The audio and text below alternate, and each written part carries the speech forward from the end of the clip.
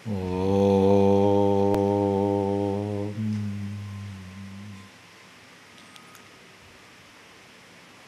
ഗുരുർബ്രഹ്മാ ഗുരുർവിഷ്ണു ഗുരുർദേവോ മഹേശ്വരഃ ഗുരുസാക്ഷാത് പരം ബ്രഹ്മ തസ്മൈ ശ്രീ ഗുരവേ നമഃ. ഓം. സദാശിവസമാരംഭാം ശങ്കരാചാര്യമധ്യമാം അസ്മദാചാര്യപര്യന്താം വന്ദേ ഗുരുപരമ്പരാം. ഓം. നമ്മൾ വളരെ പ്രാഥമിക തലത്തിൽ, ഒട്ടും ആഴത്തിൽ പോണില്ല, പ്രാഥമിക തലത്തിൽ സനാതനധർമ്മത്തെക്കുറിച്ച് ചില ചിന്തകൾ പങ്കുവയ്ക്കുകയാണ്. എന്താണ് ധർമ്മം? എന്തുകൊണ്ട് സനാതനം? ധർമ്മത്തിൽ എന്താണ് പ്രധാനമായി ശ്രദ്ധിക്കപ്പെടേണ്ടത്? ഈ വിഷയങ്ങളാണ് ആലോചിക്കുന്നത്. അതിൽ ധർമ്മത്തിൽ പ്രധാനം ആചാരങ്ങളായതുകൊണ്ട് നമ്മൾ ജീവിതത്തിൽ അനുഷ്ഠിച്ചിരിക്കേണ്ടുന്ന ആചാരങ്ങളെക്കുറിച്ച് ചിന്തിച്ച് തുടങ്ങി. അവയിൽ തന്നെ നിത്യകർമ്മങ്ങൾ, അതാണ് നമ്മൾ ആലോചിച്ച് വന്നത്. നിത്യകർമ്മങ്ങൾ നമുക്ക് വിപുലമായി ചിന്തിക്കാമെങ്കിലും ഏറ്റവും പ്രാഥമികമായി പഞ്ചമഹായജ്ഞങ്ങളുടെ പ്രാധാന്യം പറഞ്ഞു. വാസ്തവത്തിൽ ഒരു ഗൃഹസ്ഥൻ ഗൃഹസ്ഥാശ്രമിയാവണമെങ്കിൽ നിത്യവും പഞ്ചമഹായജ്ഞങ്ങളെ ചെയ്തിരിക്കണം. ശ്രദ്ധിച്ച് പഠിക്കുമ്പോൾ നമുക്കൊക്കെ ചെയ്യാൻ സാധിക്കുന്നതാണ് എന്ന് നാം മനസ്സിലാക്കുന്നു. അനുവർത്തിക്കാനുള്ള ഒരു മനസ്സേ വേണ്ടൂ, വേറൊന്നും വേണ്ട. ഈ പഞ്ചമഹായജ്ഞങ്ങൾ നിത്യകർമ്മങ്ങളായി നാം മനസ്സിലാക്കുന്നു. അതോടൊപ്പം നൈമിത്തിക കർമ്മങ്ങളുണ്ട്. നൈമിത്തിക കർമ്മങ്ങളെന്ന് പറയുമ്പോൾ നിമിത്തം വന്നു ചേരുമ്പോൾ ചെയ്യേണ്ടത്, അതത് നിമിത്തത്തിൽ ചെയ്യേണ്ടത്, ദിവസവും ചെയ്യേണ്ടതല്ല. നിത്യകർമ്മം ദിവസവും ചെയ്യണം, ഒരു കാരണവശാലും ഒഴിവാക്കരുത്. നൈമിത്തിക കർമ്മം അതത് നിമിത്തം വരുമ്പോൾ. എന്തൊക്കെയാണ് നൈമിത്തിക കർമ്മങ്ങൾ? നൈമിത്തിക കർമ്മങ്ങൾ പല തലങ്ങളിൽ നമുക്ക് പറയാം. ഒന്ന്, തീർത്തും വ്യക്തി എന്ന രൂപത്തിൽ നമ്മൾ ചെയ്യേണ്ടതുണ്ടാവും. മറ്റൊന്ന്, ഒരു കുടുംബത്തിലെ അംഗം എന്ന രൂപത്തിൽ നമ്മൾ ചെയ്യേണ്ടുന്ന ചില നൈമിത്തിക കർമ്മങ്ങളുണ്ടാവും. വേറൊന്ന്, ഒരു ഗ്രാമത്തിലെ അംഗം എന്ന നിലയ്ക്കോ അല്ലെങ്കിൽ ഏതെങ്കിലും ഒരു കുലത്തിലെ അംഗം എന്ന നിലയ്ക്കോ, അങ്ങനെയൊക്കെ പലതരത്തിൽ നൈമിത്തിക കർമ്മങ്ങളുണ്ട്. ഉദാഹരണം പറഞ്ഞാൽ, വ്യക്തിതലത്തിൽ നമ്മൾ ചെയ്യേണ്ടുന്ന നൈമിത്തിക കർമ്മങ്ങൾ, സംസ്കാരങ്ങളൊക്കെ അതിൽ വരുന്നതാണ്, എല്ലാ സംസ്കാരങ്ങളും. അല്ലെങ്കിൽ ഒരു കുടുംബത്തിൻ്റെ അംഗം എന്ന നിലയ്ക്ക് നമ്മളിപ്പോൾ കുടുംബപരമായിട്ട് ചെയ്യേണ്ടുന്ന ചില കർത്തവ്യ വിശേഷങ്ങളുണ്ടാവും. കുടുംബത്തിലെല്ലാവരും ഒത്തുചേർന്ന് ചെയ്യേണ്ടുന്ന ചില കർമ്മവിശേഷങ്ങൾ. അതുപോലെ ഒരു ഗ്രാമത്തിൽ, ഒരു ഗ്രാമക്ഷേത്രം ഉദാഹരണം എടുക്കുക. ഒരു ഗ്രാമക്ഷേത്രത്തിൽ വിശേഷമായിട്ടുള്ള ചില എന്തോ കർത്തവ്യങ്ങൾ വന്നു ചേർന്നാൽ ആ ഗ്രാമത്തിലുള്ള എല്ലാവരും അതിൽ പങ്കുചേരണം. ഇങ്ങനെ ചിന്തിച്ചു കഴിഞ്ഞാൽ നൈമിത്തിക കർമ്മം പല വിധത്തിലുണ്ട്. എങ്കിലും ഏറ്റവും പ്രധാനപ്പെട്ടത് നമ്മൾ ഓരോരുത്തരും അനുഷ്ഠിക്കേണ്ടുന്ന സംസ്കാരങ്ങളാണ്. എന്താ അനുഷ്ഠിക്കേണ്ടുന്ന സംസ്കാരങ്ങളെന്ന് പറഞ്ഞാൽ, നമ്മുടെ ആചാര്യന്മാർ ഉപദേശിക്കുന്ന ക്രമത്തിൽ ഒരു മനുഷ്യനെ പരിപൂർണ സംസ്കാരയുക്തനാക്കാൻ അഥവാ സംസ്കാര സമ്പന്നനാക്കാൻ അതിന് ഹ്രസ്വകാല പദ്ധതികളൊന്നുമില്ല. ഇപ്പം എല്ലാം അങ്ങനെയാണല്ലോ, ഒക്കെ ഷോർട്ട് ടേം കോഴ്സുകളാണ്. എന്ത് ക്യാപ്സ്യൂൾ ഫോം കിട്ടാണ്ടെന്നാണ് ചോദിക്കുക. അതെ, അതൊന്നുമില്ല. അതിന് ക്രമികമായൊരു പദ്ധതിയിലൂടെ നമ്മൾ ജീവിക്കുക എന്നുള്ളത് മാത്രമേ മാർഗമുള്ളൂ. അപ്പോൾ അതിന് ക്രമനിബദ്ധമായൊരു പദ്ധതി നമ്മുടെ ഋഷിമാർ മുന്നോട്ട് വെച്ചു. അത് പല പ്രകാരത്തിൽ നമുക്ക് പറയാം. 24 സംസ്കാരങ്ങളായിട്ടും 40-ലേറെ സംസ്കാരങ്ങളായിട്ടുമൊക്കെ പല ആചാര്യന്മാരും വിസ്തരിക്കുന്നുണ്ട്. പക്ഷേ ഏറ്റവും പ്രധാനപ്പെട്ട ചിലത് മാത്രം നമ്മൾക്ക് ശ്രദ്ധിക്കാം. അവയാണ് 16 സംസ്കാരങ്ങൾ, ഷോഡശ സംസ്കാരങ്ങൾ. ഈ 16 സംസ്കാരങ്ങളെ വർണ്ണിക്കുന്നത് തന്നെ പല സ്മൃതികളെ അവലംബിച്ച് പറയുമ്പോൾ പല വ്യത്യാസങ്ങളുമുണ്ട്. പക്ഷേ സർവസമ്മതമായൊരു ക്രമമാണ് ഇവിടെ നമ്മൾ പറയുന്നത്. ഇതൊക്കെ സ്മൃതി വിഷയമാകുമ്പോൾ ഒക്കത്തിലും അഭിപ്രായ വ്യത്യാസം ഉണ്ടാവും. ഇതാണ് ഷോഡശ സംസ്കാരം, ഇതിൽ ഉൾപ്പെട്ടത് ഇന്നതൊക്കെയാണ്, ഇന്നതൊന്നും അല്ല എന്നൊക്കെ അഭിപ്രായ വ്യത്യാസങ്ങളുണ്ടാവും. എങ്കിൽ ഏറെക്കുറെ സമ്മതമായ സംസ്കാരങ്ങളെ നമുക്ക് അല്പാലോചിക്കാം. അവിടെ സംസ്കാരങ്ങൾ പറഞ്ഞു തുടങ്ങുക ഗർഭാധാനം മുതൽക്കാണ്. ഒന്നാമത്തെ സംസ്കാരമായിട്ട് നമ്മൾ ഗർഭാധാനത്തെ മനസ്സിലാക്കുന്നു. ഗർഭാധാനം തന്നെയാണ് ഗർഭസ്ഥാപനം, വീര്യാധാനം, വീര്യസ്ഥാപനം, നിഷേകം, ഇങ്ങനെ പല പേരുകളിൽ അറിയപ്പെടുന്നത്. ഇതൊക്കെ ഒരു സംസ്കാരം തന്നെയാണ്. ഇതാണ് ആദ്യം പറയേണ്ടുന്നത്. വാസ്തവത്തിൽ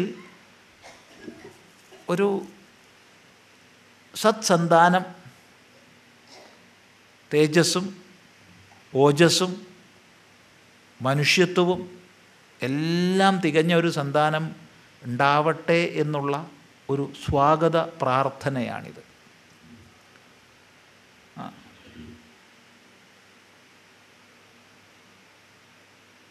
വിസ്തരണത്തിലേക്ക് കടക്കുന്നതിന് മുമ്പ് ഒന്ന് പറയട്ടെ. എല്ലാ സംസ്കാരങ്ങളിലും പൊതുവായ ചിലതുണ്ട്. അത് പറഞ്ഞാൽ പിന്നെ ഓരോന്നിലും അത് ആവർത്തിച്ച് പറയേണ്ട ആവശ്യമില്ല. നമുക്ക് വളരെ കുറച്ച് സമയമേ ഈ ഒത്തുചേരലേ ഉള്ളൂ. അപ്പോൾ മൊത്തത്തിൽ എല്ലാ സംസ്കാരങ്ങളിലും ഉള്ളടങ്ങുന്നവ ഇന്നതൊക്കെയാണെന്ന് പറഞ്ഞു കഴിഞ്ഞാൽ പിന്നെ അത് ഓരോ പ്രാവശ്യം ആവർത്തിക്കേണ്ട ആവശ്യമില്ല. അപ്പം എല്ലാ സംസ്കാരങ്ങളിലും ഉള്ളടങ്ങുന്ന ഒന്ന് പറയാം. ആചാര്യൻ മുഖേന വിശിഷ്ടങ്ങളായ ഹോമങ്ങളുണ്ട്. എല്ലാ സംസ്കാരങ്ങളിലും, ഇനി പറയാൻ പോകുന്ന എല്ലാ സംസ്കാരങ്ങളിലും ആചാര്യൻ മുഖേന ആചാര്യൻ്റെ കാർമ്മികത്വത്തിൽ ചെയ്യുന്ന വിശിഷ്ടമായ ഹോമമുണ്ട്. എന്താ വിശിഷ്ടമായ എന്ന് പറയാൻ കാരണം? വിശിഷ്ടമായ എന്ന് പറയാൻ കാരണം അതിൻ്റെ പൊതു സ്വഭാവം ഒന്നെങ്കിലും ഓരോ സംസ്കാരത്തിനോടും ബന്ധപ്പെട്ടുള്ള മന്ത്രങ്ങൾക്ക് അല്പസ്വല്പം വ്യത്യാസങ്ങൾ പലതുമുണ്ട്. ക്രിയകൾക്ക് അല്പസ്വല്പം വ്യത്യാസങ്ങളുണ്ട്. അപ്പം മന്ത്രങ്ങൾക്കും ക്രിയകൾക്കും അല്പസ്വല്പം വ്യത്യാസമുള്ളത് കൊണ്ടാണ് വിശിഷ്ടമായ എന്ന് പറഞ്ഞത്, വിശേഷമുള്ള എന്നർത്ഥം. അങ്ങനെയുള്ള ഹോമമുണ്ട് എല്ലാത്തിലും. അതൊരു പൊതു സ്വഭാവമാണ്. പിന്നെ എല്ലാത്തിലും തന്നെ എല്ലാ സംസ്കാരങ്ങളിലും മുതിർന്നവരുടെ, വൃദ്ധന്മാരുടെ, അമ്മയുടെ, അച്ഛൻ്റെ ഒക്കെ അനുഗ്രഹം സ്വീകരിക്കുക എന്നുള്ളത് മുഖ്യമാണ് ഏത് സംസ്കാരം ചെയ്യുമ്പോഴും. ഇങ്ങനെ പൊതുവായിട്ടുള്ളത് മനസ്സിലാക്കിയാൽ പിന്നെ അത് ഓരോ പ്രാവശ്യവും ആവർത്തിക്കേണ്ട ആവശ്യമില്ല. അതുകൊണ്ട് പറയട്ടെ, സംസ്കാരങ്ങളിൽ ആദ്യത്തേത് ഗർഭാധാനം പറയുമ്പോൾ അത് ഉചിതമായ തിഥിക്ക്, ഉചിതമായ തിഥി എന്ന് പറയുമ്പോൾ അത് ഒന്ന് സ്ത്രീയുടെ ആർത്തവചക്രവുമായി ബന്ധപ്പെട്ടതാണ്, രണ്ട് ചന്ദ്രൻ്റെ ഗതിയുമായി ബന്ധപ്പെട്ടതാണ്. ചാന്ദ്രഗതിയുമായി ബന്ധപ്പെടുത്തിയും സ്ത്രീയുടെ ആർത്തവചക്രവുമായി ബന്ധപ്പെടുത്തിയും അനുകൂലമായ തിഥി തിരഞ്ഞെടുത്ത് ആ തിഥിക്ക് ആചാര്യൻ മുഖേന വീട്ടിൽ ഹോമം ചെയ്ത് തൻ്റെ അച്ഛൻ്റെയും അമ്മയുടെയും മറ്റ് വൃദ്ധന്മാരുടെയും പരിപൂർണമായ അനുഗ്രഹം മേടിച്ചു. പതിയും പത്നിയും, ധാർമ്മികമായി ജീവിക്കുന്ന പതിയും പത്നിയും സച്ചിന്തകളോടുകൂടി മനസ്സിനെ ശാന്തമാക്കി പ്രാർത്ഥനാനിർഭരമായ മനസ്സോടുകൂടി സമാഗമിക്കുന്ന ചടങ്ങാണ് ഗർഭാധാന സംസ്കാരം. അതെ, ഇതാണ് ഒന്നാമത് പറയേണ്ടുന്നത്. ഇവിടെ സന്താനം ഉണ്ടാവുകയല്ല ചെയ്യണത്, സന്താനത്തെ ഉണ്ടാക്കുക ചെയ്യണത്. ആകസ്മികമായി ഉണ്ടായി പോവുകയല്ല സന്താനം, മറിച്ച് സൽസന്താനം ഉണ്ടാവണേ എന്നുള്ള പ്രാർത്ഥനാനിർഭരമായ മനസ്സോടുകൂടി സന്താനത്തെ ക്ഷണിക്കുകയാണ്. വളരെ പ്രധാനമാണ്. കാരണം സന്താനോൽപാദന സമയത്തുള്ള സ്ത്രീ പുരുഷന്മാരുടെ മനസ്സിൻ്റെ ഭാവം, ഇന്ദ്രിയങ്ങളുടെ ഭാവം, അവരുടെ ശരീരത്തിൻ്റെ മൊത്തം സമത, അത് കുഞ്ഞിനെ അങ്ങേയറ്റം സ്വാധീനിക്കുമെന്നുള്ളതിൽ സംശയമില്ല. അതുകൊണ്ട് ഈ സംസ്കാരം പ്രസക്തമാണ്, ഇതെന്നും പ്രസക്തമാണ്.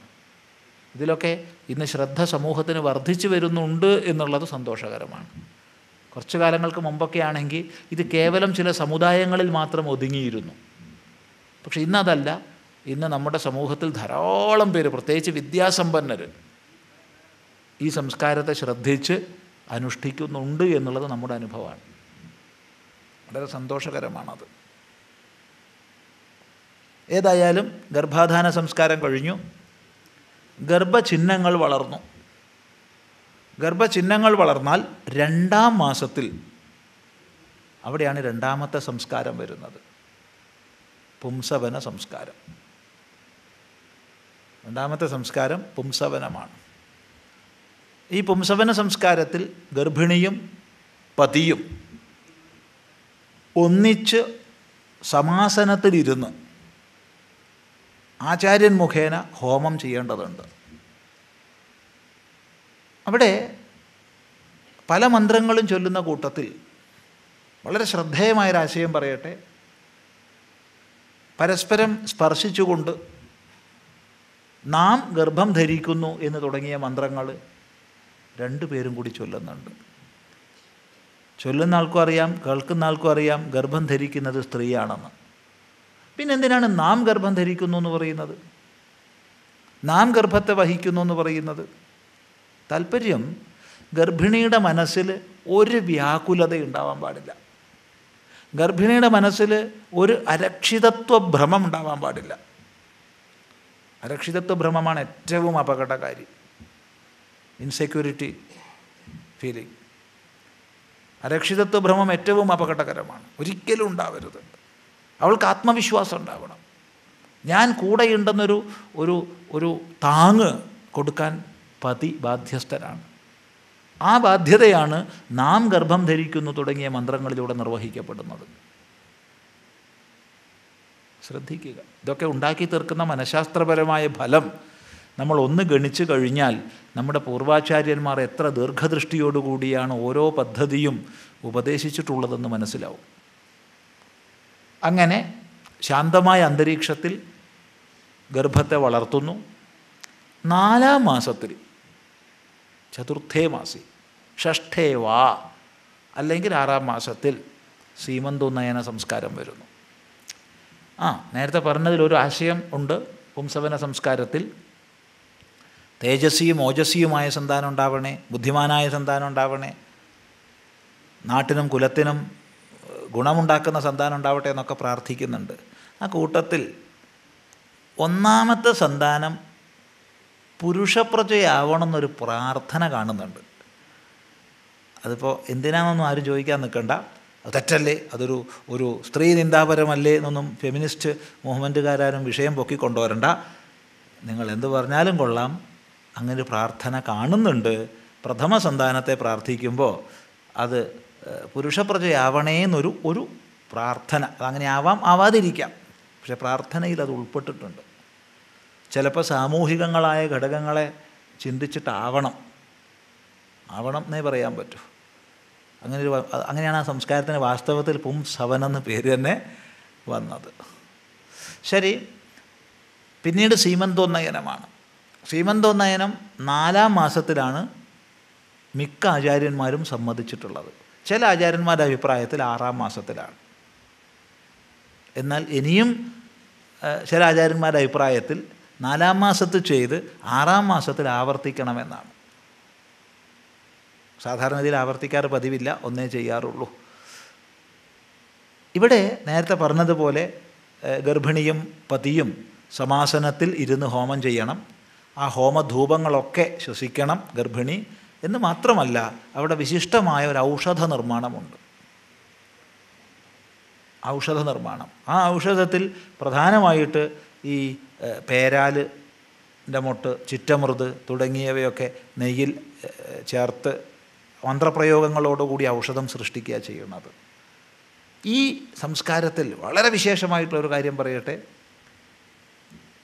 ഭാര്യയുടെ, പത്നിയുടെ ഗർഭം സ്പർശിച്ചുകൊണ്ട്, ഉദരം സ്പർശിച്ചുകൊണ്ട് നാം ഗർഭം ധരിക്കുന്നു, ഞാൻ ഗർഭം ധരിക്കുന്നു എന്ന് ഭർത്താവ് മന്ത്രം ചൊല്ലുന്നുണ്ട്. ഞാൻ ഗർഭം ധരിക്കുന്നു. പൊതുവെ 4-ാം മാസമൊക്കെ ആവുമ്പോഴത്തേക്കുള്ള ക്ലേശങ്ങളും മറ്റ് മാനസിക വ്യാപാരങ്ങളും ഒക്കെ പരിഗണിച്ചുകൊണ്ട് അങ്ങേയറ്റത്തെ ആത്മവിശ്വാസം ഗർഭിണിക്ക് നൽകുന്നതും നമ്മൾ ഒത്തൊരുമിച്ചാണ് എല്ലാ ക്ലേശങ്ങളെയും വഹിക്കുന്നത് എന്നൊരു ഭാവന നൽകുന്നതുമാണ് ഈ മന്ത്രങ്ങളെന്ന് മനസ്സിലാക്കുക. അങ്ങനെ ഗർഭം വളർന്നു. പ്രസവ ചിഹ്നങ്ങൾ കണ്ടു. ആ സമയത്താണ് 4-ാമത്തെ സംസ്കാരം വിധിച്ചിട്ടുള്ളത്, ജാതകർമ്മ സംസ്കാരം. പലപ്പോഴും ഈ പ്രസവ ചിഹ്നങ്ങൾ കാണുക എന്നുള്ളത് വിഷമകരമായതുകൊണ്ട് ചിലരൊക്കെ പ്രസവ അനന്തരമാണ് ഇത് ചെയ്യാറ്. ഏതായാലും വിഹിതമായ രീതി പറഞ്ഞാൽ പ്രസവ ചിഹ്നങ്ങൾ കണ്ടാൽ വീട്ടിൽ ഈ ജാതകർമ്മ സംസ്കാരം ചെയ്യാം. എന്താണ് ജാതകർമ്മ സംസ്കാരം? ജാതകർമ്മത്തിന് നേരത്തെ പറഞ്ഞതുപോലെ വിഹിതമായ ഹോമമുണ്ട്. ആ ഹോമത്തിൽ പ്രത്യേകം ചില ഔഷധ നിർമ്മാണങ്ങളുണ്ട്. വെള്ളത്തിലാണ് ചില ഔഷധങ്ങൾ വെള്ളത്തിൽ ചേർത്ത് നിർമ്മിച്ച് വയ്ക്കുന്നുണ്ട്. പ്രസവം കഴിഞ്ഞു, കുഞ്ഞ് വന്നു. പൊക്കിൾക്കൊടി ബന്ധം ഛേദിച്ചാൽ ദേഹം ശുദ്ധമാക്കുന്നതിന് മുമ്പ്, പ്രത്യേകിച്ചെടുത്ത് പറയണം, ശിശുവിൻ്റെ ദേഹം ശുദ്ധമാക്കുന്നതിന് മുമ്പ് അച്ഛൻ്റെ മടിയിൽ കിടത്തണം. ഇത് പൊതുവേ അച്ഛന്മാർക്ക് ഇഷ്ടമുള്ള പരിപാടി ആവില്ല. കാരണം അച്ഛന്മാരെ കുറ്റം പറയല്ല കേട്ടോ, എന്നാലും പൊതുവേ അച്ഛന്മാർക്ക് കുഞ്ഞിനോടൊരു ലാളനയും മറ്റും തോന്നണമെങ്കിൽ 2-3 മാസം ആവണം. അതുവരെ എൻ്റെ കുട്ടിയാന്ന് സ്നേഹമായിട്ട് നോക്കുമായിരിക്കാം, എന്നാൽ ഒരു ലാളനാഭാവം തോന്നണമെങ്കിൽ 2-3 മാസമൊക്കെ ആയിട്ടേ പൊതുവേ പതിവുള്ളൂ. അല്ല, അങ്ങനെ അല്ലാച്ചാർക്കെങ്കിലും പറയാം, അങ്ങനെ നല്ല സ്വാമി എന്ന് പറയാം. പൊതുവേ അങ്ങനെയാണ് കാണുന്നത്. അതൊരു സന്തോഷമൊക്കെ ഉണ്ടാവും, എൻ്റെ കുട്ടിയെന്ന് പറഞ്ഞ് നോക്കുകയൊക്കെ ചെയ്യും. എന്നാലും ഒരു ലാളനാഭാവം ഒരു 2-3 മാസമൊക്കെ ആകുമ്പോഴേ പൊതുവേ കാണാറുള്ളൂ. ജനിച്ച ഉടനെ തന്നെ അച്ഛൻ്റെ മടിയിൽ കിടത്തി അച്ഛൻ കുഞ്ഞിൻ്റെ ചെവിയിൽ നീ ജ്ഞാനമാകുന്നു എന്നർത്ഥം വരുന്ന മന്ത്രം ഓംകാരത്തോടു കൂടി ചൊല്ലണം. ഓം വേദോസി എന്ന്. ഇത് ശാഖാഭേദമനുസരിച്ച്, വേദഭേദമനുസരിച്ച് പല മന്ത്രഭേദങ്ങളുണ്ട്. പക്ഷേ സമാന അർത്ഥമാണ് എല്ലാത്തിനും. കുഞ്ഞിനെ സ്വീകരിക്കുന്നത് നീ ജ്ഞാനമാണെന്ന് പറഞ്ഞുകൊണ്ടാണ്. എന്നിട്ട് കുഞ്ഞിൻ്റെ ചെവിയിൽ ഇത് പറഞ്ഞ് കുഞ്ഞിൻ്റെ നാവ് സ്പർശിക്കുക എന്നാ പറയുക. കൊച്ചു കുഞ്ഞിൻ്റെ വായ പിടിച്ച് വളർത്തി നാവൊന്നും സ്പർശിക്കണ്ട, എങ്കിൽ തന്നെ ഓം എന്നൊന്ന് എഴുതുക. എന്നിട്ട് നേരത്തെ സൂചിപ്പിച്ചു ജാതകർമ്മ സംസ്കാരത്തിൻ്റെ ഭാഗമായിട്ട് ഔഷധമുണ്ടെന്ന്. ഈ ഔഷധജലം കൊണ്ട് ഗർഭിണി, പ്രസവം ചെയ്ത സ്ത്രീ, അമ്മ, വലത്തെ മുല കഴുകണം, അല്പം കുടിപ്പിക്കണം. ഇടത്തെ മുല കഴുകണം, അല്പം കുടിപ്പിക്കണം. ഒന്നായിട്ട് ഏതെങ്കിലും ഒന്ന് കുടിപ്പിച്ചാൽ കുഞ്ഞിന് 2-ൽ നിന്നും കിട്ടില്ല. ഇത്രയും ചെയ്യുന്നതാണ് ജാതകർമ്മ സംസ്കാരം.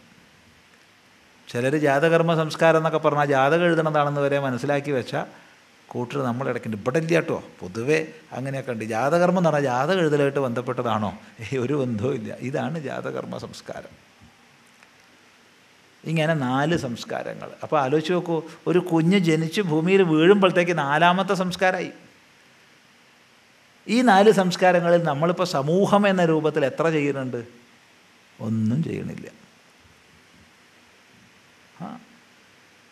ഈ പറഞ്ഞ 4 സംസ്കാരങ്ങളിൽ ഒന്നുപോലും ഒരു സമൂഹം എന്ന രൂപത്തിൽ നമ്മളിന്ന് ചെയ്യുന്നില്ല എന്നുള്ളതാണ് സത്യം.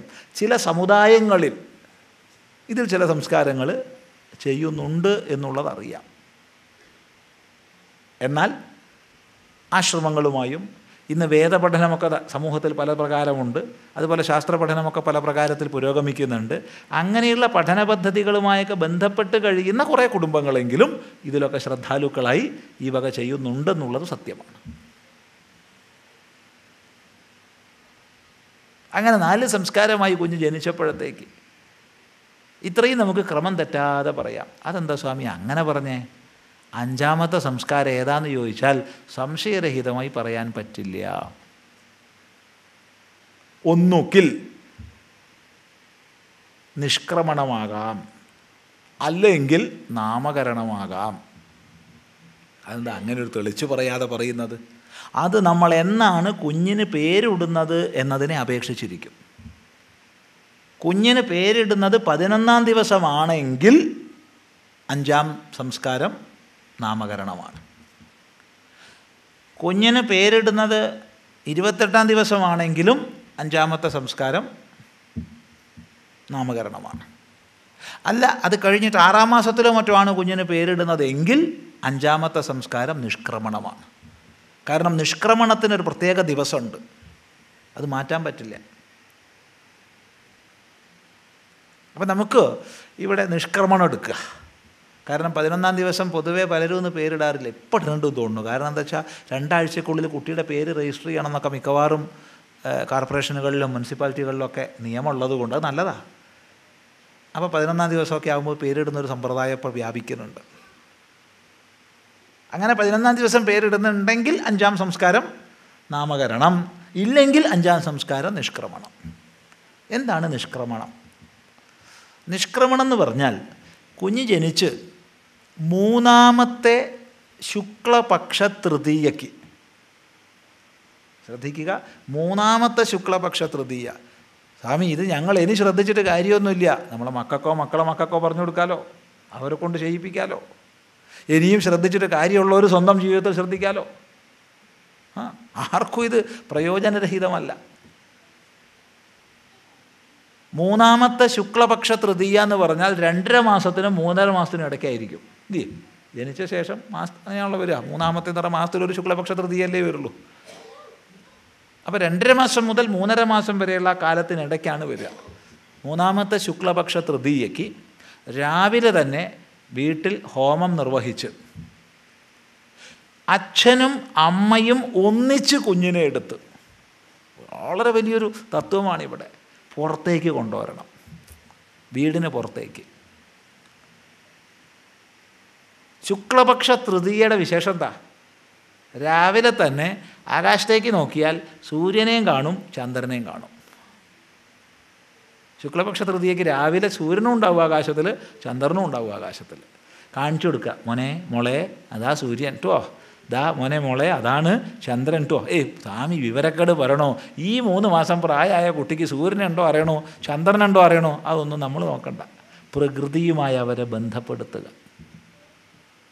കോഴീനെ കാണിച്ചു കൊടുക്കുക, കാക്കേനെ കാണിച്ചു കൊടുക്കുക, തുളസി കാണിച്ചു കൊടുക്കുക, മരം കാണിച്ചു കൊടുക്കുക, വള്ളി കാണിച്ചു കൊടുക്കുക, വെള്ളം കാണിച്ചു കൊടുക്കുക. പ്രകൃതിയിലെ ഇനി മേലിൽ എന്തിനോട് ഇടപഴകി ജീവിക്കണമോ അത് ഓരോന്നിനെയും കുഞ്ഞിനെ പരിചയപ്പെടുത്തുകയാണ്.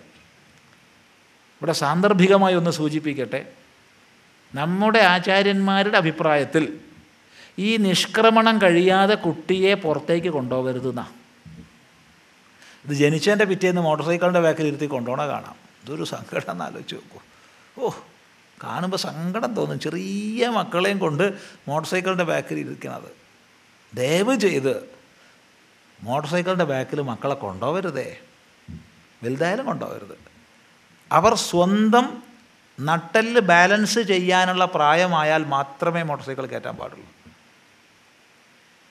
ഇത് വെറുതെ അശാസ്ത്രീയമായി എന്തെങ്കിലും പറഞ്ഞതാണെന്ന് ആർക്കെങ്കിലും തോന്നുന്നുണ്ടെങ്കിൽ നമ്മൾ നല്ലതുപോലെ മനുഷ്യൻ്റെ നട്ടെല്ലിൻ്റെ ഘടനയും അതിന് ഏതു തരം ആഘാതങ്ങളെ താങ്ങാനുള്ള കഴിവാണ് സൃഷ്ടിയാ ഉള്ളതെന്നും ഇപ്പോൾ തിര്യക്കുകളാണെങ്കിൽ ഹൊറിസോണ്ടലായിട്ട് സഞ്ചരിക്കുന്നവയാണെങ്കിൽ കുഴപ്പമില്ല.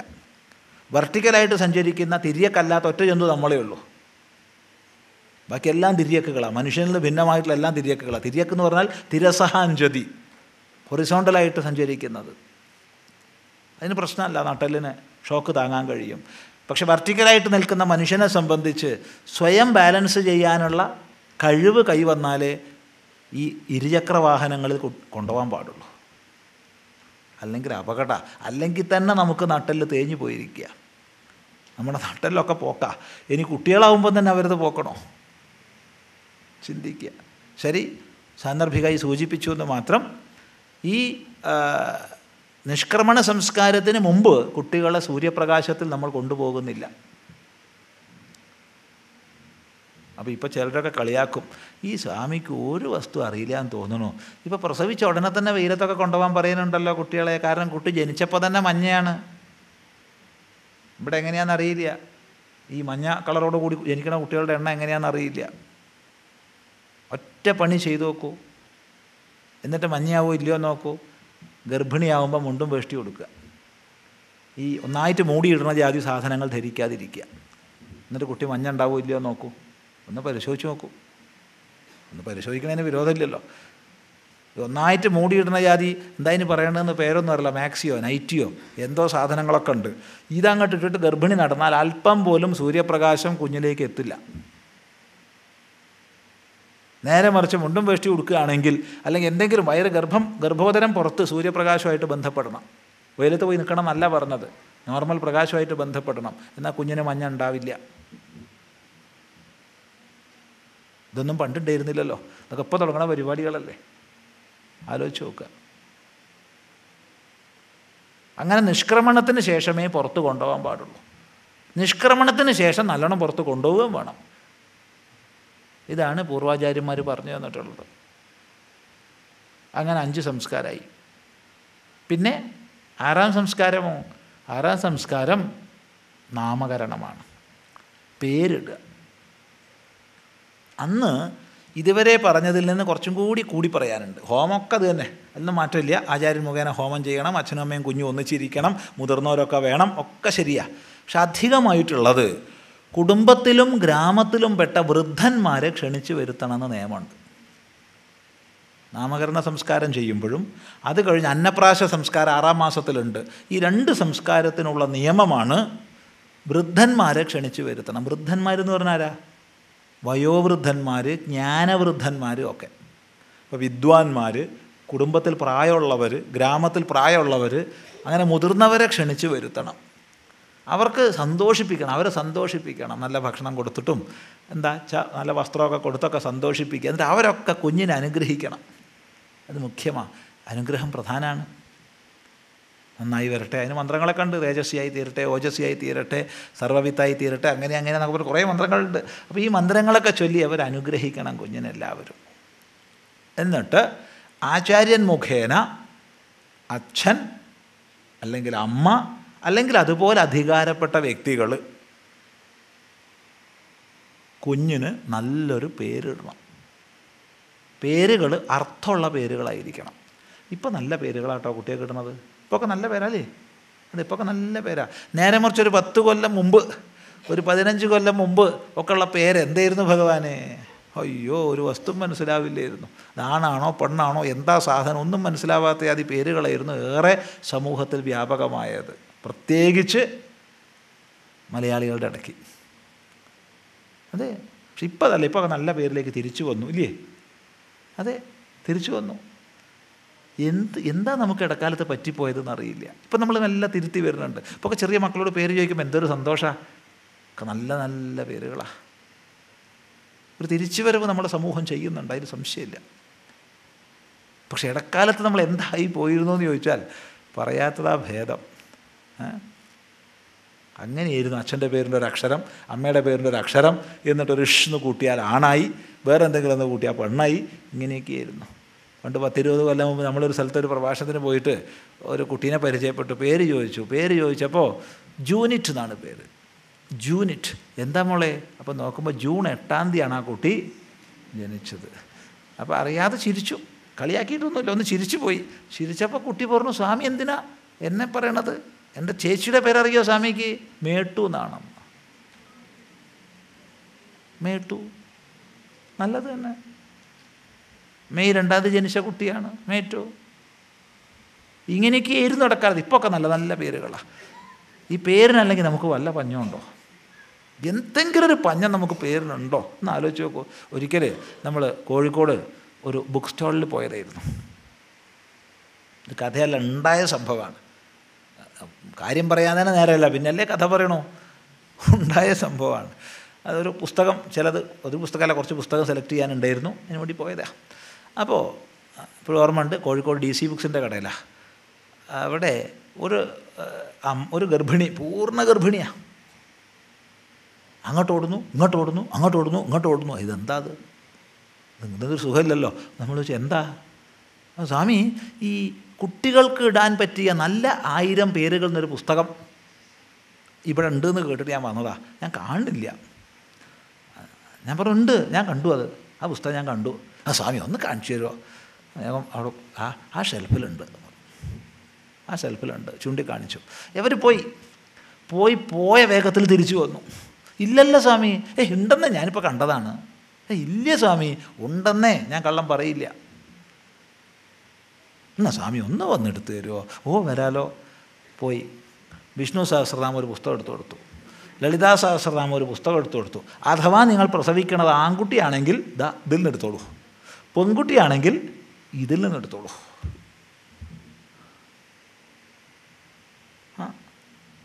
ഇനി ഒരു ഗർഭിണിയോട് പറയാൻ പാടില്ലാത്തത് കൊണ്ട് പറഞ്ഞില്ല. നപുംസകാണെങ്കിലും ഇത് 2 പേരിലുണ്ട്. പ്രത്യേകിച്ച് വിഷ്ണു സഹസ്രനാമത്തിലുണ്ട്. 1ാമത്തെ പേര് തന്നെ നപുംസക, വിശ്വം, പുല്ലിംഗല്ല. അതവരോട് പറഞ്ഞില്ല. അതൊരു ഗർഭിണിയോട് പറയാൻ പാടില്ല. അവരുടെ ഉള്ളിലുണ്ടാകുന്ന മാനസിക ആഘാതം അനുകൂലമല്ല, അത് പ്രതികൂലമാണ്. അതുകൊണ്ട് പറഞ്ഞില്ല.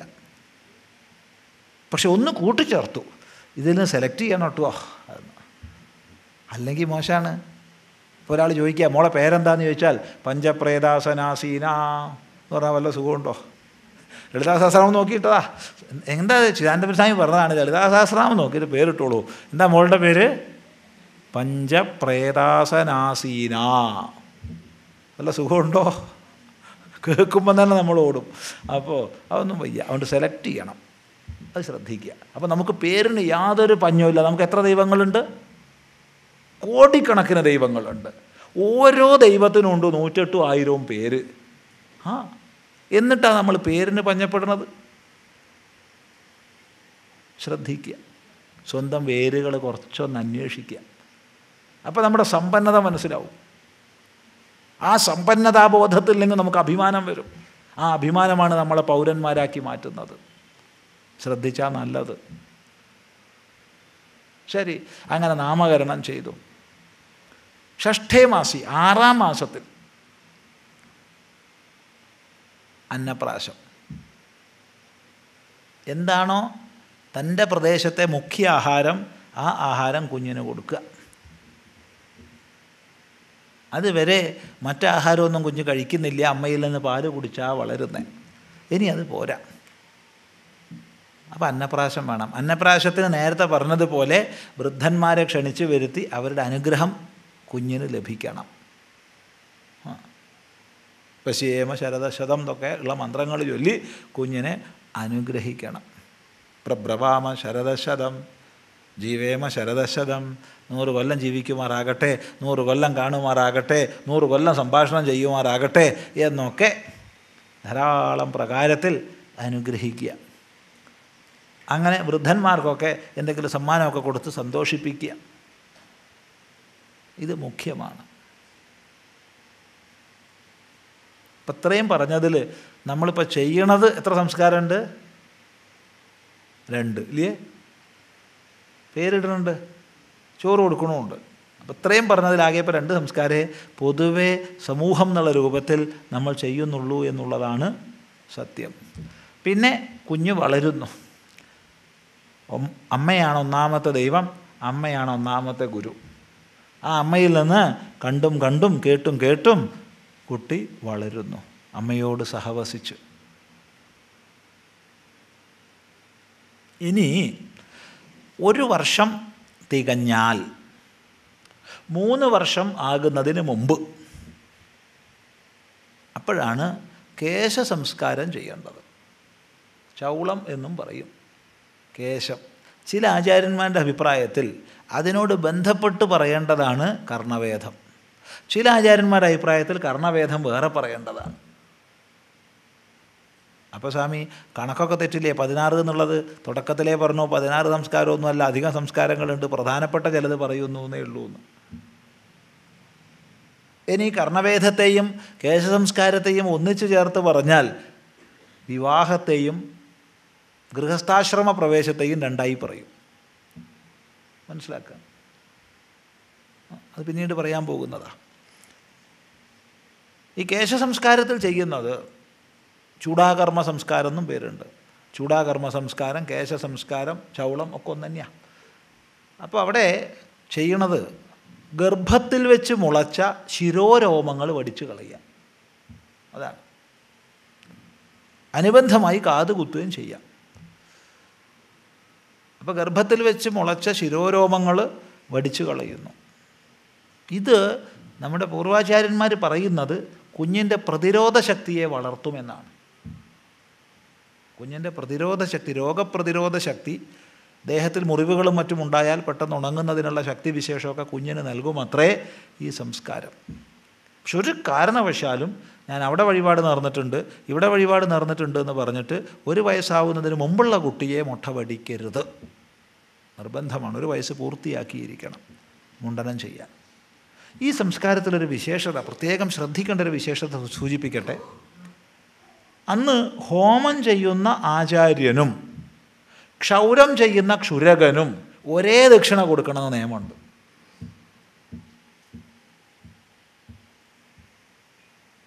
ഇത്ര വലിയൊരു സിദ്ധാന്ത ആലോചിച്ച് നോക്കൂ. ഹോമം ചെയ്യുന്ന ആചാര്യനും തൻ്റെ കുലത്തിൻ്റെ ഗുരുനാഥനാ, അദ്ദേഹത്തിനും ക്ഷൗരം ചെയ്യുന്ന ക്ഷുരകനും ഒരേ ദക്ഷിണ കൊടുക്കണം എന്ന് പറഞ്ഞാൽ എന്താ അർത്ഥം? എല്ലാ തൊഴിലുകളെയും ഒരുപോലെ ഉത്കൃഷ്ടമായി മാനിച്ചതാണ് നമ്മുടെ പാരമ്പര്യം. ഇത് നമ്മൾ വിസ്മരിച്ചു പോകുന്നുണ്ടോ എന്നൊരു ചോദ്യം സ്വയം ചോദിക്കുക. എല്ലാ തൊഴിലുകളും ശ്രേഷ്ഠമാണ്, ശ്രേഷ്ഠമല്ലാത്തൊരു തൊഴിലും ലോകത്തിലില്ല. ആചാര്യൻ ഹോമം ചെയ്യുന്നത് ശ്രേഷ്ഠമാണെങ്കിൽ ക്ഷുരകൻ, ബാർബർ ക്ഷൗരം ചെയ്യുന്നതും ശ്രേഷ്ഠമാണ്. സ്വധർമാചരണം, അതാണ് ശ്രേഷ്ഠം. ആ കർമ്മത്തിൻ്റെ ശ്രേഷ്ഠതയെ വിളിച്ചോതുന്നതാണ് ഈ ചടങ്ങ്. കേശസംസ്കാരത്തിൽ ആചാര്യദക്ഷിണയും ക്ഷുരകദക്ഷിണയും ഒന്നായിരിക്കണമെന്നുള്ള സിദ്ധാന്തം. ഇനി പ്രത്യേകിച്ച് സംസ്കാരക്രിയകളില്ലാതെ കുഞ്ഞ് വളരുകയാണ്. അങ്ങനെ വളർന്നു പോകുമ്പോൾ ഈ നട്ടപ്രാന്തിൻ്റെ ഒരു പ്രായമുണ്ട് ഇല്ലേ കുഞ്ഞുങ്ങൾക്ക്, ഇല്ലേ? 4-ാം വയസ്സിൽ നട്ടപ്രാന്ത് എന്നാണ് പറയുക. ഇപ്പോൾ കുറച്ച് നേരത്തെ ആവുണ്ടോ എന്ന് സംശയമുണ്ട്. എന്തായാലും ഈ പ്രായം കഴിഞ്ഞാൽ, ഇത്ര വയസ്സെന്ന് തീർത്ത് പറയണില്ല, ചില കുട്ടികൾക്ക് 4-ാം വയസ്സിൽ തന്നെ ആവാം, ചില കുട്ടികൾക്ക് 5-ാം വയസ്സാവാം, അതങ്ങോട്ട് പോയിട്ട് 8 വരെ ആവാം. ഒരു കാരണവശാലും 4-ന് മുമ്പില്ല. ആ പ്രായമായി കഴിഞ്ഞാൽ ഉപനയന സംസ്കാരം ചെയ്യണം. ഉപനയന സംസ്കാരത്തിൽ ഗുരുനാഥൻ കുഞ്ഞിന് ഗായത്രി മന്ത്രം ഉപദേശിക്കുന്നു, ഗായത്രി ദീക്ഷ നൽകുന്നു. ഗായത്രി സ്വീകരണം ചെയ്തതിൻ്റെ പ്രതീകമായും ആ തത്വത്തെ സ്വയം അനുസന്ധാനം ചെയ്യാൻ സഹായകമായും യജ്ഞോപവീതത്തെ ധരിപ്പിക്കുന്നു. പിന്നെ അതിൻ്റെ ചിഹ്നങ്ങളും ലക്ഷണങ്ങളൊക്കെ ഉണ്ട്. അത് ശാഖാഭേദം അനുസരിച്ചും സ്മൃതിഭേദം അനുസരിച്ചുമൊക്കെ ചടങ്ങിനൊക്കെ വളരെ വ്യത്യാസങ്ങളുണ്ട്. എങ്കിലും പൊതുവായിട്ട് യജ്ഞോപവീത ധാരണം ചെയ്തു, ഗായത്രി പ്രവേശം ചെയ്തു.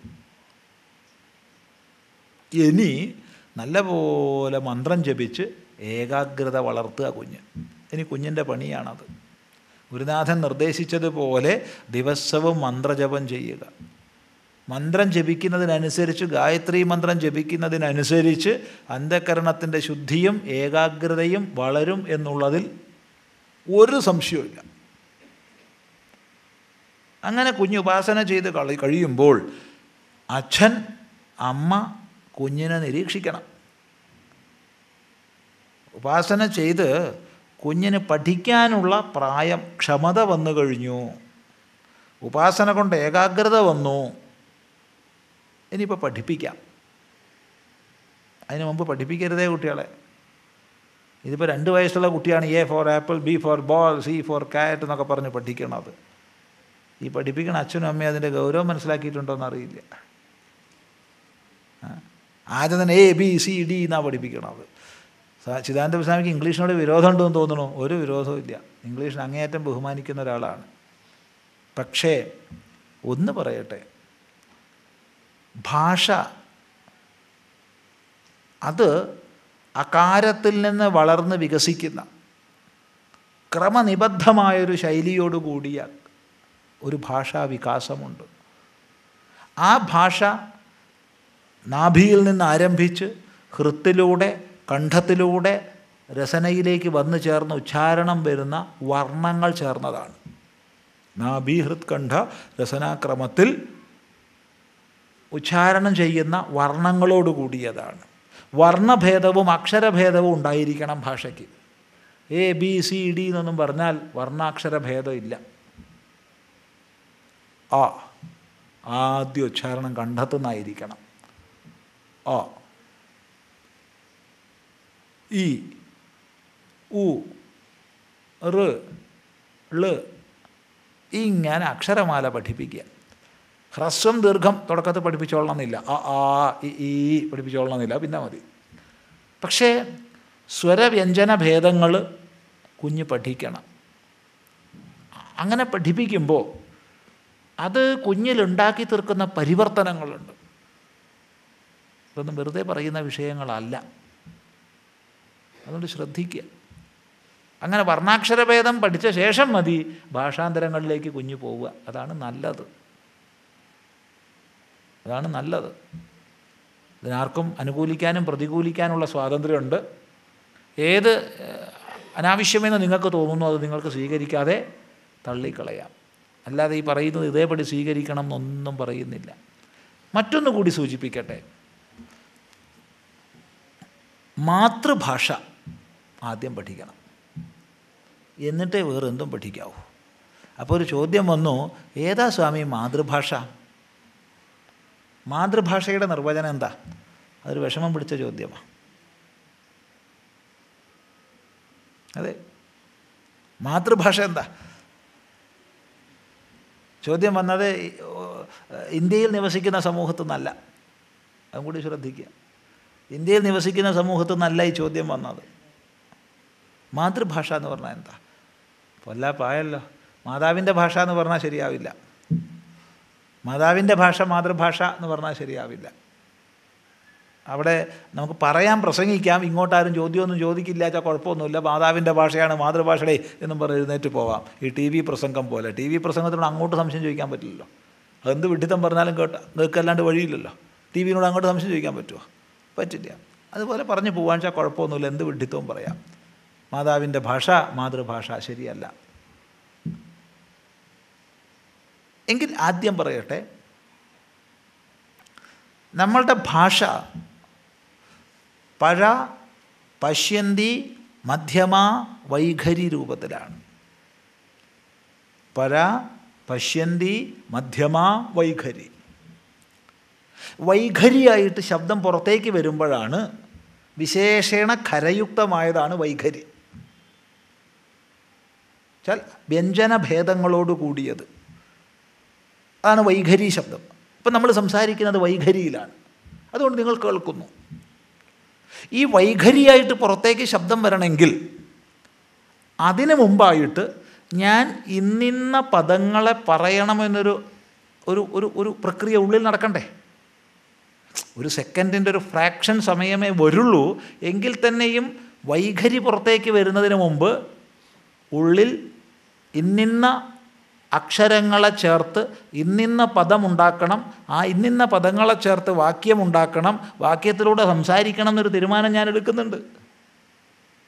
അപ്പം ഭാഷ വൈഖരിയായിട്ട് പുറത്തു വരുന്നതിന് മുമ്പ് മധ്യമയായിട്ട് ഉള്ളിലുണ്ട്. ഇങ്ങനെ മധ്യമയായിട്ട് ഭാഷ ഉണ്ടാവുന്നതിന് മുമ്പ് ഇന്നിന്ന ആശയം പറയണമെന്നൊരു ഭാഷ ഉള്ളിലുണ്ട്. അതാണ് പശ്യന്തി. അർത്ഥത്തെ കാണുന്നവൾ ആണത്. കാണുന്നവളാണ് പശ്യന്തി. കാണുന്നവൾക്കും വൈഖരിക്കും ഇടയ്ക്കുള്ളതാണ് മധ്യമ, നടുക്കുള്ളവൾ. ഈ പശ്യന്തി ഉണ്ടാവണമെങ്കിൽ അതിനും സൂക്ഷ്മമായി എന്നിൽ വാക്ശക്തി ഉണ്ടാവണം. ഇപ്പോൾ സംഭാഷണശേഷി ഇല്ലാത്ത ആൾക്കാരുണ്ട്, അവർക്കും വാക്ശക്തി ഉണ്ട് ഉള്ളിൽ. അതാണ് അവർ ആംഗ്യമൊക്കെ കാണിക്കുന്നത്. വാക്ശക്തി പരാരൂപത്തിൽ ഇല്ലാത്ത ആൾ ആംഗ്യവും കാണിക്കില്ല, മന്ദനായിട്ടിരുന്നോളും. അപ്പോൾ ഭാഷ പരാ, പശ്യന്തി, മധ്യമ, വൈഖരി എന്നാണ് പുറത്തേക്ക് വരുന്നത്. ഇതിൽ ഏതാണോ നമ്മുടെ പശ്യന്തി മധ്യമകൾ, ഒന്നും കൂടി വ്യക്തമായി പറഞ്ഞാൽ പശ്യന്തി, അതാണ് നമ്മുടെ മാതൃഭാഷ. വ്യക്തമാണെന്ന് വിചാരിക്കുന്നു. അതിനാണ് ഇത്രയും പറഞ്ഞത്. ഏത് ഭാഷയിൽ നമ്മൾ ചിന്തിച്ച് മറ്റൊരു ഭാഷയിലേക്ക് ട്രാൻസ്ലേറ്റ് ചെയ്ത് പുറത്തു പറയുന്നുവോ ആ ചിന്തിക്കുന്ന ഭാഷയാണ് മാതൃഭാഷ. അത് ഏതാച്ചാൽ അത്. ഇത് സ്വാഭാവികമായി വികസിക്കുന്നത് കുഞ്ഞിൻ്റെ ഒന്ന് ഗർഭത്തിലുള്ള പ്രായത്തിലും ഒരു 3 വയസ്സ് വരെയുള്ള കാലത്തിലുമാണ്. ഈ പ്രായത്തിൽ കുഞ്ഞ് ഏത് ഭാഷയാണോ കേട്ട് കേട്ട് തഴക്കം വന്നത് അതായിരിക്കും കുഞ്ഞിൻ്റെ മാതൃഭാഷ. ആ ഭാഷയിലായിരിക്കും കുഞ്ഞ് ജീവിതകാലം മുഴുവൻ ചിന്തിക്കുക. ആ ഭാഷയുടെ സവിശേഷതകൾ ആ കുഞ്ഞിനുണ്ടാവും, സംശയമില്ല. ഇനി ഇതിനെങ്ങനെ മാതൃഭാഷ എന്ന് പറയും? ഭാഷ എന്ന് പറഞ്ഞാൽ എഴുതുന്നതല്ല, ഭാഷ എന്ന് പറഞ്ഞാൽ പറയുന്നതാ. ഭാഷത്തെ ഇതി ഭാഷ, ഭാഷിക്കുന്നതാണ് ഭാഷ, പറയുന്നതാണ്, എഴുതുന്നതല്ല. ഈ പറച്ചിലായിട്ട് പുറത്തേക്ക് വരുമ്പോൾ ആരാണ് അവളെ പ്രസവിക്കുന്നത്? പുറത്തേക്ക് ഭാഷയായി വരുന്നുണ്ടല്ലോ. ഈ പുറത്തേക്ക് വാഗ്രൂപത്തിൽ പുറത്തേക്ക് വരുന്ന ഭാഷയെ ആരാണ് പ്രസവിക്കുന്നത്? മനസ്സുന്നാ, ഉള്ളുന്നാ. ഈ ഉള്ളിലുള്ള ഭാഷ ഏതോ അതാണ് നേരത്തെ പറഞ്ഞത് പശ്യന്തി, അതാണ് മാതൃഭാഷ. അതുകൊണ്ട് കുഞ്ഞുങ്ങൾക്ക് കൊച്ചുനാളിൽ മാതൃഭാഷ പഠിപ്പിക്കണം. അതിൽ ഉപസ്ഥിതി വന്നിട്ട് വേണം വേറെ ഭാഷകളിലേക്ക് കടക്കാൻ. ഇത് ചിലപ്പോൾ പറയുമ്പോൾ നിങ്ങൾക്ക് ചിലർക്കെങ്കിലും വിരോധം ഉണ്ടാവും, അല്ലെങ്കിൽ ഒരു കളിയാക്കണുണ്ടാവും. ഇയാൾ പണ്ടങ്ങാണ്ട് ജനിക്കേണ്ട ഒരാളായിരുന്നു, ഇക്കാലത്ത് ജനിക്കേണ്ട ആളല്ല, ബ്രഹ്മാവിന് എന്തോ ഒരു സമയക്രമം മാറിപ്പോയിട്ടാണ് ഇയാൾ വൈകി ജനിച്ചതെന്ന് ചിലരെങ്കിലും ചിന്തിച്ചു എന്ന് വരാം. വിരോധമൊന്നുമില്ല, എന്ത് ചിന്തിച്ചാലും സ്വാഗതം.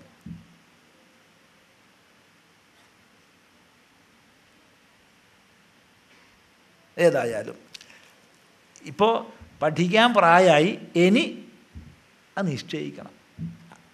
എന്ത് ചെയ്യണം? പഠിക്കാനുള്ള പ്രായമാവുന്നത് എപ്പോഴാണ്? വയസ്സുകൊണ്ടല്ല, പാകത കൊണ്ടാണ്. ആ പാകത കൈവരുന്നത് ഉപാസന കൊണ്ടാണ്. അതിനാണ് ഗായത്രി ആദ്യം ഉപദേശിക്കുന്നത്.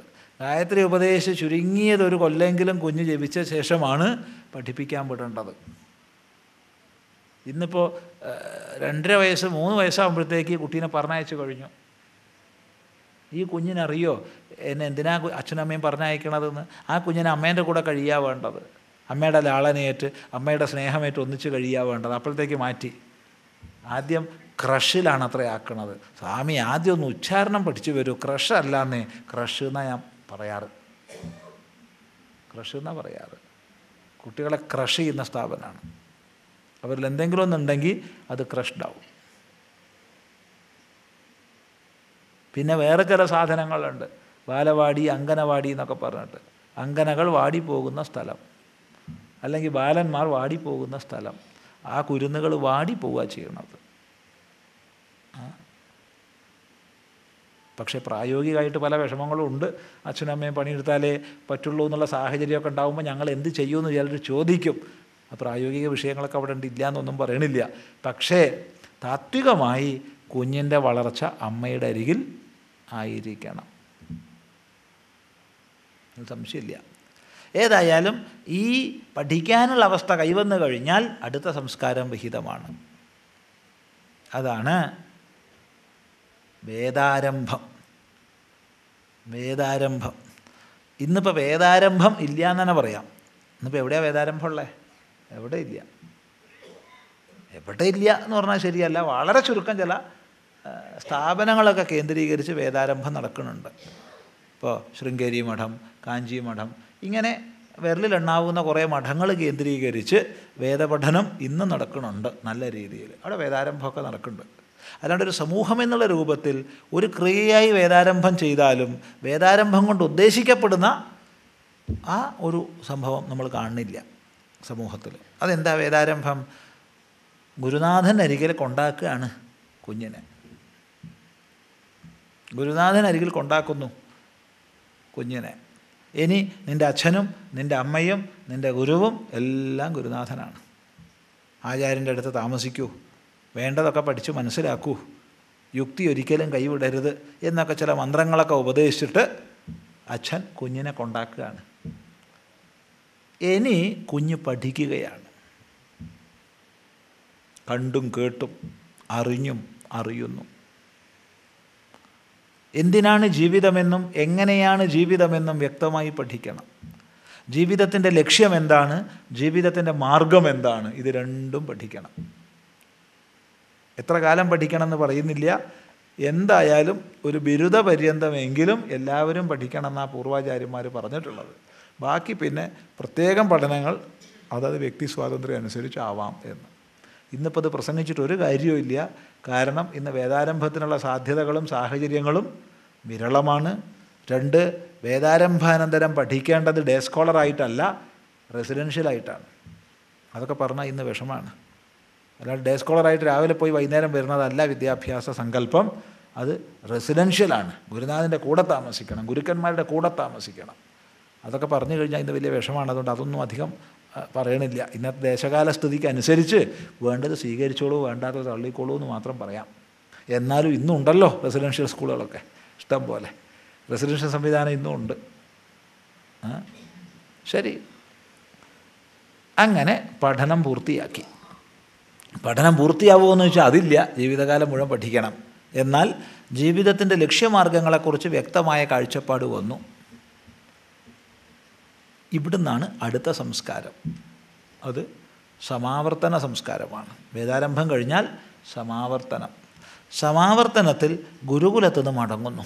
ഗുരുനാഥന് ദക്ഷിണ സമർപ്പിച്ച് ഗുരുനാഥൻ്റെ അനുഗ്രഹം മേടിച്ച് തൻ്റെ വീട്ടിലേക്ക് മടങ്ങുന്ന, സമ്യക് ഈ പഠിച്ചതെല്ലാം ആവർത്തിച്ചു കൊള്ളാം എന്നുള്ള പ്രതിജ്ഞയോടുകൂടി മടങ്ങുന്നതാണ് സമാവർത്തന സംസ്കാരം. അനന്തരം ഉചിതമായ രീതിയിൽ വിവാഹ സംസ്കാരം ചെയ്യണം. ഉചിതമായ രീതിയിൽ വിവാഹ സംസ്കാരം ചെയ്യണം. അവിടെ അടിവരയിട്ട് ഉചിതമായ എന്നുള്ളത് ശ്രദ്ധിക്കുക. ഇന്നിപ്പോൾ വിവാഹ സംസ്കാരം നാട്ടിൽ നടക്കുന്നുണ്ട്, ഇഷ്ടം പോലെ നടക്കുന്നുണ്ട്. പക്ഷേ ഉചിതമായ രീതിയിൽ എത്ര വിവാഹമുണ്ട് എന്നുള്ളത് നമ്മൾ അന്വേഷിക്കേണ്ടതാണ്.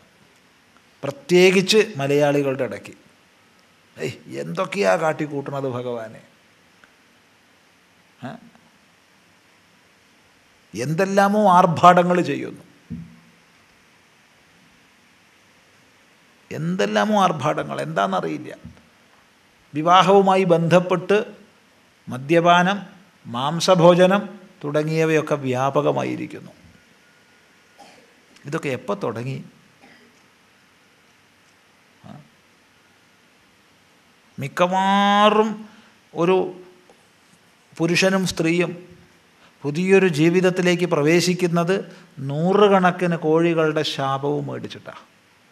പിറ്റേന്ന് തുടങ്ങും രണ്ടും കൂടി കോഴിപ്പോര്. അതെ, പിറ്റേന്ന് തുടങ്ങും. എന്ത് സംശയം? പിറ്റേന്ന് തുടങ്ങും കോഴിപ്പോര്. ഒരു ശാപം കൊണ്ടാണ്. എന്തിന്? ഗോമാതാവിൻ്റെ പോലും മാംസം ഭക്ഷിക്കുന്ന അവസ്ഥയിലേക്ക് എത്തിയിരിക്കുന്നു നമ്മൾ. ഇതൊക്കെ എന്താ സ്ഥിതി എന്നാലോചിച്ച് നോക്കുക. ഇതൊക്കെ എന്താ സ്ഥിതി എന്നാലോചിച്ച് നോക്കുക. നമുക്ക് നമ്മുടെ ഒരു സംസ്കാരമില്ലേ? നമുക്ക് നമ്മുടെ ഒരു ജീവിതക്രമമില്ലേ? നമുക്ക് അത് ആ പാരമ്പര്യ മഹിമയില്ലേ? അതിനെ മുഴുവൻ നമ്മളിങ്ങനെ കളഞ്ഞു കുളിക്കുകയാണോ? ചിന്തിക്കേണ്ടതാണ്. പൂർവാചാര്യന്മാർ നിർദ്ദേശിച്ചതനുസരിച്ച് ലളിതങ്ങളായ ചടങ്ങുകളായിരിക്കണം വിവാഹം. വിവാഹം വേദമന്ത്രങ്ങളോടുകൂടെ വൈദിക ക്രിയകളോടുകൂടെ വേണം നടക്കേണ്ടത്. വേദമന്ത്രങ്ങളോടെ വൈദിക ക്രിയകളോടുകൂടെ വേണം വിവാഹം നടത്തുക. അവിടെ വിശിഷ്ടമായ സങ്കല്പം ഗുരുനാഥൻ ചൊല്ലിക്കൊടുക്കും. അത് പതിയും പത്നിയും ഏറ്റു ചൊല്ലും. അതിൻ്റെ അർത്ഥം മനസ്സിലാക്കിയിട്ടാണ് ചൊല്ലുന്നതെങ്കിൽ ഡിവോഴ്സ് എന്നുള്ളതുണ്ടാവില്ല. അതെ, ഇപ്പം എന്തെങ്കിലും ചെറിയൊരു പ്രശ്നം വരുമ്പോഴത്തേക്ക് ഞാൻ നിന്നെ ഒഴിവാക്കിയിരിക്കുന്നു എന്ന് ഒരാളും പറയും, ഞാൻ എൻ്റെ വീട്ടിൽ പോകാമെന്ന് മറ്റേ ആളും പറയും. ചിലപ്പോൾ അച്ഛനും അമ്മയും വിളിക്കുകയും ചെയ്യും, ഇങ്ങ് പോരി, അതാ നല്ലതെന്ന്. അതെ, ഇത്ര വികലമായിരിക്കുന്നു നമ്മുടെ കുടുംബ വീക്ഷണം. ചിന്തിക്കുക. അവിടെ അഗ്നിസാക്ഷിയായിട്ട് മന്ത്രപൂർവം ക്രിയാപൂർവം വിവാഹ സംസ്കാരം നടക്കണം. ഏതായാലും കുറച്ചൊരു സന്തോഷം സമൂഹത്തിൽ നോക്കുമ്പോൾ തോന്നുന്നുണ്ട്. കാരണം ഇപ്രകാരമുള്ള വിവാഹങ്ങളുടെ എണ്ണം ഇന്ന് ഓരോ ദിവസം കഴിയുന്തോറും വർദ്ധിച്ചു വരികയാണ്. വൈദിക കർമ്മങ്ങളോടുകൂടിയുള്ള വിവാഹം ഇന്ന് വർദ്ധിച്ചു വരുന്നുണ്ട് ധാരാളമായിട്ട്. അത് നമ്മളതിന് മുൻകൈ എടുക്കണം. നമ്മുടെ കുടുംബത്തിൽ നമ്മുടെ വീട്ടിൽ വിവാഹം നടക്കുമ്പോൾ വൈദിക കർമ്മങ്ങളോടും മന്ത്രങ്ങളോടും കൂടി വിവാഹം നടത്തണം. ഒരു കാരണവശാലും മദ്യം, മാംസം തുടങ്ങിയവ എൻ്റെ വീട്ടിലേക്ക് പ്രവേശിപ്പിക്കില്ല എന്ന് പ്രതിജ്ഞ ചെയ്യണം. കഴിയുന്നതും ലളിതമായ ചടങ്ങായിരിക്കണം വിവാഹം. സമ്പന്നന്മാർ പലതും ചെയ്യുന്നത് കണ്ട് ദരിദ്രരനുകരിക്കുന്നു. ഒരു വിവാഹം കഴിയുമ്പോഴത്തേക്ക് സ്വത്തൊന്ന് വിൽക്കുന്നു. സ്വത്ത് വിൽക്കുന്നവൻ്റെ പേര് ഹിന്ദു. ചിന്തിക്കുക, വിറ്റ് നശിപ്പിക്കുകയാണ്. വല്ലാത്തൊരു ദുരവസ്ഥയാണ് നമ്മുടേത്. നമ്മൾ ആ പ്രദേശത്തൊക്കെ ഇപ്പോൾ വളരെ കുറഞ്ഞു. പക്ഷേ കുറേ കൊല്ലം മുമ്പൊക്കെ ഈ വിവാഹത്തിൻ്റെ ഒരാഴ്ച മുമ്പ് പന്തലിടും. പന്തലിടുന്ന അന്ന് തുടങ്ങും കുടി കുടി കുടി കുടി. അവർക്ക് വേണ്ട മദ്യം മുഴുവൻ എത്തിച്ചു കൊടുക്കേണ്ടത് വീട്ടുകാരൻ്റെ ഉത്തരവാദിത്തമാണ്. അപ്പോൾ നമ്മൾ ഒരിക്കലൊരു വീട്ടിൽ പോയി. അവർ കല്യാണത്തിന് ക്ഷണിച്ചപ്പോൾ കല്യാണത്തിന് പോകാറില്ല, അതിൻ്റെ ഒരു 2 ദിവസം മുമ്പ് 3 ദിവസം മുമ്പൊക്കെ പോകാറുണ്ട്. ഒന്ന് പോയിട്ട് 2 വർത്തമാനമൊക്കെ പറഞ്ഞ് പോരുന്നൊരു പതിവുണ്ട്. അപ്പോൾ ഈ കല്യാണ പന്തലിലേക്കായിട്ട് കയറി ചെന്നപ്പോൾ കുറേ ചെറുപ്പക്കാരുണ്ട് ഓടുന്നു. എടാ സ്വാമി സ്വാമി എന്നോട്ട് ഓടുന്നുണ്ട്. ഒരു കക്ഷിക്ക് ഓടാൻ പറ്റിയില്ല. യവനെന്ത് ചെയ്തു, ഒരു മേശയുടെ അടിയിൽ ഇരുന്നു. നമ്മളിത് കാണുന്നുണ്ട്. അവിടെ കുറേ മേശയുണ്ട്. ഈ മേശയ്ക്ക് വിശേഷമുണ്ട്. ഈ വാടകയ്ക്ക് കൊടുക്കണേ ഇരുമ്പിൻ്റെ മേശയല്ലേ, അതിൻ്റെ കാല് ഇങ്ങനെയാണ് ഉണ്ടാവുന്നത്. ഇതിൻ്റെ അടിയിലാ പാവം പോയി ഇരിക്കണം. എത്ര കഷ്ടപ്പാടുണ്ടാവും. നമ്മൾ അതേ മേശേൻ്റെ അടുത്ത് പോയിരുന്നു. വേറെ ഇഷ്ടം പോലെ മേശ ഉണ്ടായിരുന്നു, എവിടെ വേണമെങ്കിൽ പോയി ഇരിക്കാമായിരുന്നു. പക്ഷെ അതേ മേശേൻ്റെ അടുത്ത് തന്നെ പോയിരുന്നു. അയാളെ ചവിട്ടി പോവാതിരിക്കാൻ ബോധപൂർവം ശ്രദ്ധിച്ചു. അപ്പോൾ വരൻ്റെ അച്ഛനും ഒക്കെ വന്നു. സ്വാമിജി വന്നതിൽ വളരെ സന്തോഷം, അങ്ങനെയാണ് അങ്ങനെയാണെന്നൊക്കെ പറഞ്ഞു. അപ്പോൾ നമ്മൾ ചോദിച്ചാലോ ഒക്കെ മര്യാദയ്ക്ക് നടക്കണില്ലേ, ഒക്കെ വേണ്ട പോലെ അല്ലേ, കാര്യങ്ങളൊക്കെ ഒന്നും വിഷമമൊന്നും ഇല്ലല്ലോ എന്നൊക്കെ ചോദിച്ചു. സാധാരണ വിവാഹ വീടുകളിൽ പോയാൽ 1 മിനിറ്റ് കൊണ്ട് നമ്മൾ തിരിച്ചു പോരാറുണ്ട്. അന്ന് അവിടെ 1/2 മണിക്കൂർ ഇരുന്നു. സത്യം പറയണത്, 1/2 മണിക്കൂർ അവിടെ ഇരുന്നു. അവർ കുറച്ച് കട്ടൻ ചായയൊക്കെ കൊണ്ടുവന്നു, അതൊക്കെ കുടിച്ച് നാട്ടുവർത്താനമൊക്കെ പറഞ്ഞ് എന്നിട്ടാണ് പോകുന്നത്. കാരണം അടിയിലൊരാൾ ഇരിക്കുന്നുണ്ട് എന്നുള്ളത് ഓർമ്മയിലാണ്. ഏതായാലും ഇപ്പം വളരെ മാറ്റം വന്നുകൊണ്ടിരിക്കുന്നുണ്ട് ഈ വിഷയത്തിലൊക്കെ എന്നുള്ളത് വളരെ സന്തോഷകരമാണ്. നമ്മൾ ഓരോരുത്തരും ചിന്തിക്കുക, നമ്മുടെ ഓരോ സംസ്കാരവും ആചരണവുമായി ബന്ധപ്പെട്ട് മദ്യമെന്ന മഹാവിപത്ത് എത്രമാത്രം വർദ്ധിക്കുന്നു എന്നുള്ളത്. നമ്മൾ പ്രഭാഷണം കേൾക്കാനും പോവും, നമ്മൾ അമ്പലത്തിലും പോവും, സ്വാമിയന്മാരെ കാല് പിടിച്ച് വീഴ്ത്തുകയും ചെയ്യും. പിന്നെയോ എന്തെങ്കിലും ഒരു പരിപാടി വരുമ്പോഴത്തേക്ക് ചിലവ് ചെയ്യണമെന്നാ. എന്താ ചിലവ്? മലയാളിയുടെ ചിലവ് മദ്യപാനമാണ്, വേറൊന്നുമല്ല. നമ്മൾ കഴിഞ്ഞ വർഷം എറണാകുളത്ത് ഒരു 54 ദിവസം ഒരു ഉപനിഷത്ത് പ്രഭാഷണ പരമ്പര ഉണ്ടായിരുന്നു. അപ്പോൾ അതിൻ്റെ സമാപനത്തിൽ പറഞ്ഞു, ചിദാനന്ദപുരി സ്വാമിയുടെ പ്രഭാഷണ പരമ്പരയുടെ സമാപനം പ്രമാണിച്ച് നമുക്കൊരു ചിലവ് വേണം. തമാശ പറഞ്ഞതല്ല, അത്ര വരെ ആയിരിക്കണം. വേറെ ആരും പറഞ്ഞാലോ, നമ്മൾ തന്നെ വായിക്കൂടെ പറഞ്ഞതാ. അത്രയായിരിക്കുന്നു നമ്മുടെ കേരളീയ സമൂഹം. ഇതിനൊരു മാറ്റം വരാതെ നമ്മൾ എങ്ങനെ ഉയരും? മാറ്റം വരുത്തേണ്ടത് ആര്? നമ്മളാണ്. അതുകൊണ്ട് ഓരോ സംസ്കാരവും അതിൻ്റെ പാവനതയോടുകൂടി നിർവഹിക്കണമെന്ന സങ്കല്പം നമുക്കുണ്ടാവുക. ഈ പറഞ്ഞതിൽ ഏതൊക്കെ സംസ്കാരങ്ങൾ നമ്മൾ ചെയ്യുന്നുവോ അവയെ ശുദ്ധമായി ചെയ്യുക, ചെയ്യാത്തവയെ ചെയ്തു തുടങ്ങുക. ഏതായാലും വിവാഹ സംസ്കാരം കഴിഞ്ഞ അന്ന് തന്നെയാണ് ഗൃഹസ്ഥാശ്രമ പ്രവേശ സംസ്കാരം. അതേ ദിവസമാണ്. എന്താ ഗൃഹസ്ഥാശ്രമ പ്രവേശ സംസ്കാരം? നവവധൂവരന്മാർ വീട്ടിലേക്ക് പ്രവേശിക്കുന്നു. അച്ഛനും അമ്മയും ഈ കുഞ്ഞുങ്ങളെ, മക്കളെ, ആരെ? മക്കളെ, മകനെയും മരുമോളെയല്ല, അല്ലെങ്കിൽ മകളെയും മരുമോനെയല്ല. അത് ശ്രദ്ധിക്കുക. മക്കളെ. ഈ മരുമകൾ എന്നുള്ള സങ്കല്പം ശാസ്ത്രത്തിൽ ഇല്ലാട്ടോ. അല്ലെങ്കിൽ ഈ മരുമകൾ എവിടുന്നാണ് വന്നതെന്നും മനസ്സിലായിട്ടില്ല. മരുമകൾ എങ്ങനെയാണ് മരുമകളാവുക എന്നറിയില്ല. ആർക്കെങ്കിലും മലയാള വ്യാകരണത്തിൽ അത്ര വലിയ അറിവുള്ളവരുണ്ടെങ്കിലൊന്ന് പറഞ്ഞു തന്നാൽ തരക്കേടില്ല. മരുമകളാവുന്ന പ്രയോഗം എങ്ങനെയാണെന്ന് അറിയില്ല. എന്തായാലും കൊള്ളാം. ഈ മരു വേണ്ട. മരു ഉഷ്ണമേഖലയാണ്, ചൂടാണ്. അത് വന്നപ്പോൾ തൊട്ട് തന്നെ വീട്ടിൽ ചൂടും പുകയും തുടങ്ങി. അത് വേണ്ട. അപ്പോൾ രണ്ട് പേരെയും സ്വീകരിക്കുകയാണ്. അക്ഷതം ശിരസിലിട്ട് ചില മന്ത്രങ്ങളൊക്കെ ചൊല്ലി, ഈ വീടിൻ്റെ പ്രകാശമായി നിങ്ങൾ തീർന്നാലും, ഈ വീടിൻ്റെ ഐശ്വര്യമായി നിങ്ങൾ തീർന്നാലും എന്നൊക്കെ പറഞ്ഞിട്ട് ചില മന്ത്രങ്ങളൊക്കെ ചൊല്ലി അവർക്ക് തേനും പാലും കൊടുത്ത് സ്വീകരിക്കുന്നു. അവർ നേരെ അച്ഛനെയും അമ്മയെ നമസ്കരിച്ച് അകത്ത് പോയിട്ട് ഗൃഹനാഥനെ നമസ്കരിക്കുന്നു. ആരാ ഗൃഹനാഥൻ? വൈദിക വീക്ഷണമനുസരിച്ച് ഗൃഹനാഥൻ അഗ്നിയാണ്. ഇന്നിപ്പോൾ ഗൃഹനാഥൻ എന്ന് പറഞ്ഞാൽ ഒരു വ്യക്തിയായിരിക്കും. അപ്പോൾ ഒരു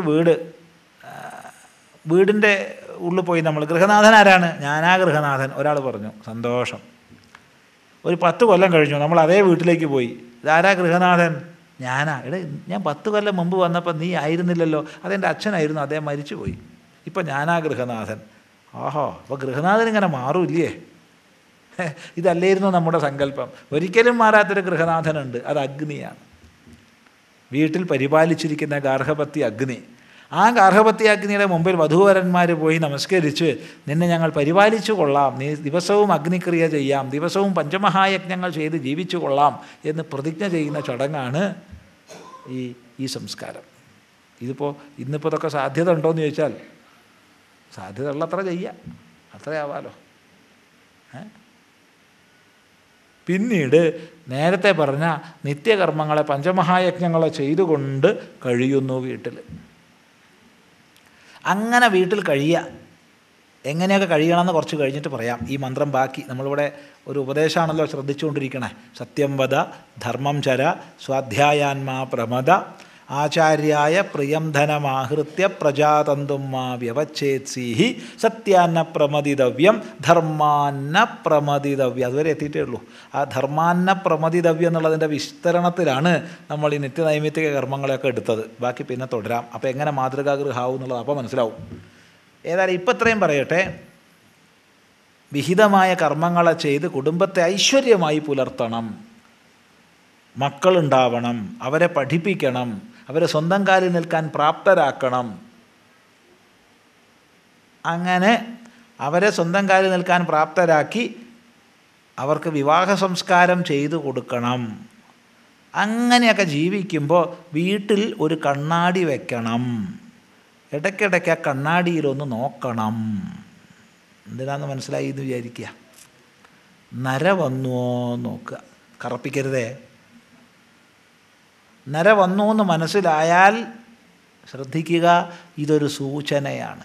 നമ്മൾ വാഹനം ഡ്രൈവ് ചെയ്ത് പോണ സമയത്ത് റോഡിൽ പല സൂചനാ ബോർഡുകളും ഉണ്ടാവും. അത് ശ്രദ്ധിച്ച് അതിനനുസരിച്ച് ഡ്രൈവ് ചെയ്താൽ നല്ലതാണ്. ഇല്ലെങ്കിലോ ഞാൻ ശ്രദ്ധിക്കില്ല, എന്നാലോ അപകടം വരാൻ സാധ്യത ഉണ്ട്. അത്രയേ ഉള്ളൂ. അപകടം വരും എന്നൊന്നും പറയാൻ വയ്യ, വരാൻ സാധ്യത ഉണ്ട്. അപ്പോൾ ഈ സൂചനാ ബോർഡുകൾ പോലെ നമ്മുടെ ജീവിതത്തിൽ അമ്മ നമുക്ക് ഒരുപാട് സൂചനകൾ തരുന്നുണ്ട്. അതാണ് ജര വരിക, മുടി നരയ്ക്കുക, ഇതൊക്കെ അടുത്തതിലേക്ക് പോവാൻ സമയമായി എന്ന് സൂചിപ്പിക്കുന്നതാണ്. അത് കേട്ട് അടുത്തതിലേക്ക് പോയാൽ നല്ലത്. പിന്നെ വേറെയും സൂചന ഉണ്ട്. ഇത് മാത്രമൊന്നുമല്ല. യഥാ പശ്യേത് പുമാൻ അപത്യസ്യ ച അപത്യം.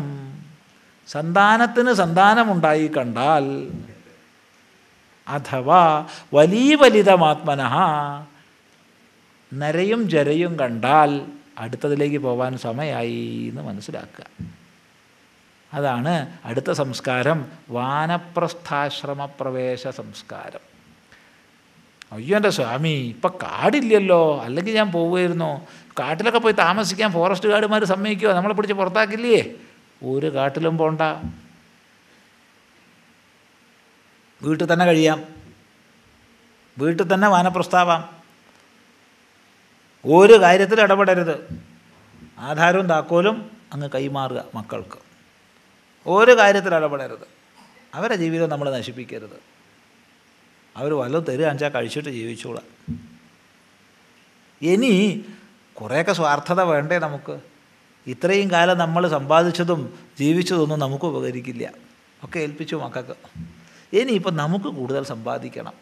പോകാനാകുമ്പോഴത്തേക്ക് ടിക്കറ്റ് എടുക്കണ്ടേ? അതിങ്ങളെ ചില്ലാനം വേണ്ടേ? ചില്ലാനം ഇല്ലാച്ചാൽ ടിക്കറ്റ് കിട്ടുമോ? അത് ഇനിയെങ്കിലും ഒന്ന് ആലോചിക്കണ്ടേ?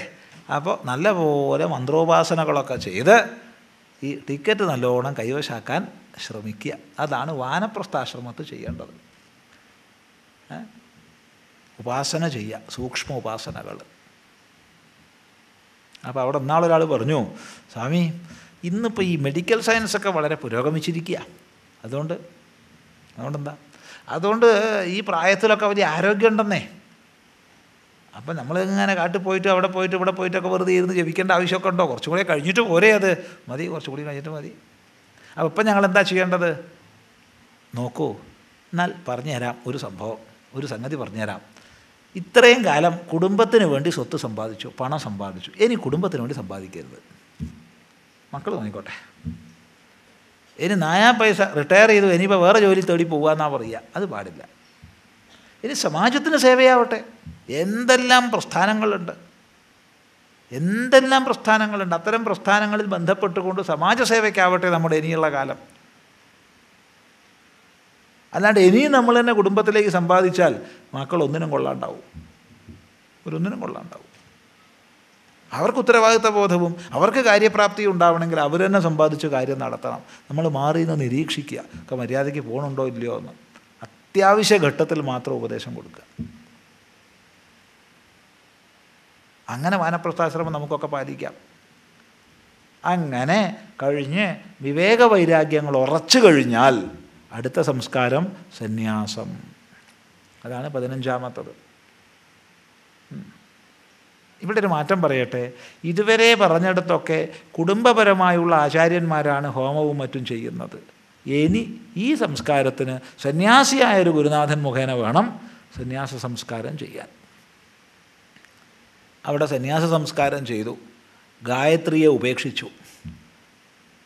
ഉപനയനം ചെയ്ത സമയത്തുണ്ടായ യജ്ഞോപവീതത്തെ വലിച്ചു എറിഞ്ഞു. ഗായത്രി മന്ത്രത്തെ ഉപേക്ഷിച്ചു. കർമ്മങ്ങളെല്ലാം ഉപേക്ഷിച്ചു. ഇനി വൈദിക കർമ്മങ്ങളൊന്നും ചെയ്യുന്നില്ല. പൂജകളോ ഹോമങ്ങളോ ഒന്നും ചെയ്യുന്നില്ല. ആത്മാനുസന്ധാന പരായണനായി കഴിയുന്നു. അതാണ് സന്യാസ സംസ്കാരം. അങ്ങനെ കാലം കഴിഞ്ഞു. ശരീരത്തിൻ്റെ പ്രാരബ്ധം കഴിഞ്ഞാൽ മരണം ഉറപ്പാണ്. ഈ മരണം സന്യസിച്ചതിന് ശേഷമാവാം, സന്യസിക്കുന്നതിന് മുമ്പാവാം. സന്യസിക്കുന്നതിന് മുമ്പാണെങ്കിൽ മക്കൾ അഥവാ മക്കളെ മക്കൾ, അധികാരപ്പെട്ടവർ, ഇത് 3 പറഞ്ഞാൽ എന്താണെന്ന് ശ്രദ്ധിക്കുക. എല്ലാവർക്കും മക്കളുണ്ടായിക്കൊള്ളണമെന്നില്ല. അപ്പോൾ അധികാരപ്പെട്ടവർ ഏതൊരഗ്നിയെ താൻ പരിപാലിച്ചു വന്നുവോ, ഗാർഹപത്യ അഗ്നി, അതിൽ നിന്ന് അഗ്നി ജ്വലിപ്പിച്ച് ചിത കത്തിച്ച് അതിൽ ദഹിപ്പിക്കണം. ഇതാണ് ക്രമം. തീർത്തും ശരീര അഹം ഭ്രമം ഇല്ലാത്ത മഹാപുരുഷന്മാരാണെങ്കിൽ കത്തിച്ചോളണമെന്ന് നിർബന്ധം ഇല്ല. പക്ഷെ അവരെയും കത്തിക്കാം, കത്തിക്കരെല്ലാവരെയും കത്തിക്കാം. പക്ഷെ കത്തിച്ചോളണമെന്ന് നിർബന്ധമില്ല. എന്നാൽ ശരീരത്തിൽ ഞാനെന്ന ബോധം അല്ലെങ്കിൽ ഞാനെന്ന ഭ്രമം ഉള്ള ആൾക്കാരാണെങ്കിൽ നിർബന്ധമായും കത്തിച്ചിരിക്കണം. ഒരു കാരണവശാലും കുഴിച്ചിടരുത്. കത്തിച്ചാൽ മാത്രം പോരാ, അത് കഴിഞ്ഞ് കത്തി തീരാത്ത അസ്ഥിയുടെ അംശങ്ങളൊക്കെ ഉണ്ടെങ്കിൽ അതൊക്കെ പെറുക്കി ഒഴുക്കി കളയണം. ഒരു സ്ഥലത്ത് ശേഖരിച്ച് വെക്കാൻ പാടില്ല. എല്ലാം ഒഴുക്കി നാനാദിക്കിലേക്കാക്കി കളയണം. അത്ര പോലും ശരീരതാതാത്മ്യം ഹേതുവായിട്ട് ഒരു ഒരു ഒരു ഉയർച്ച വരാത്ത അവസ്ഥ ആ ജീവൻ ഉണ്ടാവരുത്. ഇത് പ്രത്യേകം ശ്രദ്ധിക്കുക. ഇത് പറയാൻ കാരണം മരിച്ചു കഴിഞ്ഞ് കുടി വയ്ക്കുക, പിന്നെ കുഴിച്ചിടുക, ഇങ്ങനെയുള്ള പരിപാടികളൊക്കെ പല സ്ഥലത്തും ഉണ്ട്. അത് പാടില്ല എന്നുള്ളതാണ് പറയാനുള്ളത്. അതൊക്കെ ആ ജീവൻ്റെ ഗതിക്ക് തടസ്സമായിട്ട് വരും. അപ്പോൾ ചുരുക്കി പറഞ്ഞാൽ ഈ 16 സംസ്കാരങ്ങൾ അതത് നിമിത്തം വരുമ്പോൾ ചെയ്യേണ്ടവയാണ്. നിത്യകർമ്മങ്ങളും നൈമിത്തിക കർമ്മങ്ങളും അവശ്യകർമ്മങ്ങളാണെന്ന് പറഞ്ഞു. അവയെക്കുറിച്ചുള്ള സാമാന്യ വിവരണമാണ് നമ്മൾ ചെയ്തത്. ഇനി എന്തൊക്കെയാണ് ധർമാചരണത്തിൽ പ്രധാനമായിട്ടുള്ളത് നമുക്ക് തുടർന്ന് യഥാസമയം പഠിക്കാം. അല്ലേ? എന്തെങ്കിലും സംശയം ചോദിക്കാനുണ്ടെങ്കിൽ എത്തിക്കാൻ കടലാസ് അറിയുന്നതാണെങ്കിൽ പറയും. ഇവിടെ 3-4 കടലാസ് കാണുന്നുണ്ട്. ഭഗവാൻ ശങ്കരാചാര്യ സ്വാമികൾ തനിക്ക് പറ്റിയ 3 അബദ്ധങ്ങളെക്കുറിച്ച് ഈശ്വരനോട് ക്ഷമാപണം ചെയ്യുന്നു. ഇൻ്റർനെറ്റിൽ നിന്നും കിട്ടിയത് അതേ പ്രകാരം എടുത്തെഴുതുന്നു. രൂപം രൂപ വിവർജിതസ്യ ഭവതോ ധ്യാനേന യത് കൽപ്പിതം സ്തുത്യാ അനിർവചനീയതാഖില ഗുരോ ധൂരീകൃത എന്നാണ്. ഇതിൽ ധൂരീകൃത എന്നാണ് വേണ്ടത്. ഇതിലടിച്ചത് ധൂരീകൃത എന്നാണ്. അത് തിരുത്തണം, ധൂരീകൃത എന്നാക്കണം. യന്മയ എന്ന് വേണ്ട, യന്മയ. യൻ വേണ്ട, യന്മയ. വ്യാപിത്വം ച നിരാകൃതം ഭഗവതോ യത് തീർത്ഥയാത്രാദിന. യാത്രദിനാന്നേ ഇതിലുള്ളൂ, അത് തിരുത്തണം, യാത്രാദിന. ക്ഷന്തവ്യം ജഗദീശ തദ്വികലതാം ദോഷത്രയം മത്കൃതം. നാമങ്ങൾക്കതീതനായ അങ്ങയെ ഞാൻ പേര് ചൊല്ലി വിളിച്ചു, രൂപമില്ലാത്ത അങ്ങയ്ക്ക് രൂപങ്ങൾ നൽകി, ദേശകാലങ്ങൾക്കതീതനായ അങ്ങയെ ദർശിക്കുവാനായി ഞാൻ ദേശാടനം നടത്തി. ഇത് ഭഗവാൻ ശങ്കരാചാര്യസ്വാമികൾ എഴുതിയതാവാൻ സാധ്യതയുണ്ടോ? ഈ ശ്ലോകവും അർത്ഥവും ഇന്ന് ഇസ്ലാം മതപ്രചാരകർ വ്യാപകമായി ഉപയോഗിക്കുന്നു. ഇവിടെ ശാങ്കര കൃതികളിൽ ഉൾപ്പെട്ടിട്ടുള്ള ഒരു ശ്ലോകം തന്നെയാണിത്. ശാങ്കരകൃതികളിൽ ഉൾപ്പെട്ട ശ്ലോകമാണ്. അതുകൊണ്ട് ശാങ്കരകൃതിയായിട്ട് ഇതിനെ സ്വീകരിക്കുന്നതിന് ഒരു വിരോധവും ഇല്ല. ഈ ശ്ലോകവും അർത്ഥവും ഇന്ന് ഇസ്ലാം മതപ്രചാരകർ വ്യാപകമായി ഉപയോഗിക്കുന്നു. വളരെ സന്തോഷം. അവർക്ക് അവരുടെ കിതാബ് മതിയാവണില്ലല്ലോ മതം പ്രചരിപ്പിക്കാൻ എന്നുള്ള യാഥാർത്ഥ്യം അംഗീകരിക്കപ്പെട്ട് കാണുമ്പോൾ, അവരുടെ ദാരിദ്ര്യം കാണുമ്പോൾ നമുക്ക് പറയാനുള്ളത് ഇത് മാത്രമല്ല, ലക്ഷക്കണക്കിനുണ്ടൊക്കെ സ്വീകരിച്ചോളൂ എന്നാ. ലക്ഷക്കണക്കിന് ഗ്രന്ഥങ്ങളുണ്ട്. എത്ര സമ്പന്നരാ നമ്മൾ. ആയിരക്കണക്കിന് ഋഷിമാർ, ഒരാളല്ല. ലക്ഷക്കണക്കിന് ഗ്രന്ഥങ്ങൾ, ഒരു പുസ്തകമല്ല. കോടിക്കണക്കിന് ദൈവങ്ങൾ, ഒരു ദൈവമല്ല. സമ്പന്നരാണ് നമ്മൾ. സമ്പന്നതയിൽ അഭിമാനിക്കാൻ പഠിക്കൂ. പലർക്കും അഭിമാനം ദാരിദ്ര്യത്തിലാണ്. ഒരു ദൈവം, ഒരു പുസ്തകം, ഒരു പ്രവാചകൻ, അല്ലേ അല്ല. ആയിരക്കണക്കിന് പ്രവാചകന്മാർ, ലക്ഷക്കണക്കിന് ഗ്രന്ഥങ്ങൾ, കോടിക്കണക്കിന് ദൈവങ്ങൾ. സമ്പന്നരാണ് നമ്മൾ. സമ്പന്നതയിൽ അഭിമാനിക്കുക മാത്രമല്ല, ആർക്ക് വേണമെങ്കിൽ എന്ത് വേണമെങ്കിൽ നമുക്ക് പങ്കുവയ്ക്കാം. ഒന്ന് മാത്രം മനസ്സിലിരിക്കട്ടെ, ഏതെങ്കിലും ഒരു ഗ്രന്ഥത്തെ, ഒരു കൃതിയെ, ഒരു ശ്ലോകത്തെ അതിൻ്റെ അർത്ഥതലത്തിൽ നിന്ന് അപ്പുറവും ഇപ്പുറവും പറഞ്ഞതിൽ നിന്ന് അടർത്തിയെടുത്ത് ദുർവ്യാഖ്യാനം ചെയ്യാൻ ഏത് മൂഢന്മാർക്കും സാധിക്കും. അതിലൊരു കേമത്വവും ഇല്ല. ഇപ്രകാരം ഹൈന്ദവ ശാസ്ത്രങ്ങളിൽ നിന്ന് 100 വാക്യം നിനക്കുദ്ധരിച്ച് നിന്ദിക്കാമെങ്കിൽ നിൻ്റെ പുസ്തകത്തിൽ നിന്ന് 1000 വാക്യം എടുത്ത് എനിക്ക് നിന്ദിക്കാൻ സാധിക്കും. എന്താ ഉണ്ടാവുക? നമ്മൾ തമ്മിൽ തല്ലുണ്ടാവും. അതാണോ വേണ്ടത്? എന്തിനാണ് ഈ ദുഷ്ടപരിശ്രമം ചെയ്യണത്? ഇവിടെ സനാതനധർമ്മം എന്ന് പറഞ്ഞാൽ ഓരോ വ്യക്തിയുടെയും ഗുണഭേദമനുസരിച്ചും അവസ്ഥാഭേദമനുസരിച്ചും ആശ്രയിക്കാവുന്ന നിരവധി ഉപാസനാ സമ്പ്രദായങ്ങൾ അടങ്ങുന്നതാണ്. അല്ലാണ്ട് ഒരു വഴി, ഒരാരാധനാക്രമം അല്ല. എല്ലാവർക്കും ഒരളവിലുള്ള കുപ്പായം അല്ല. ഓരോരുത്തരുടെ ദേഹം അളന്ന് അവരവർക്ക് യോജിക്കുന്ന കുപ്പായം തയ്പ്പിക്കാൻ നമുക്ക് സ്വാതന്ത്ര്യമുണ്ട്. മറ്റതല്ല, മറ്റത് അയാൾ പറഞ്ഞ കുപ്പായം എല്ലാവരും ഇട്ടോളണം. അയ്യോ എനിക്കിത് പറ്റില്ലല്ലോ, ഇട്ടോളണം. അത് മതത്തിൻ്റെ ശൈലിയാണ്. സനാതനധർമ്മം മതമല്ല, ഒരിക്കലും മതമല്ല.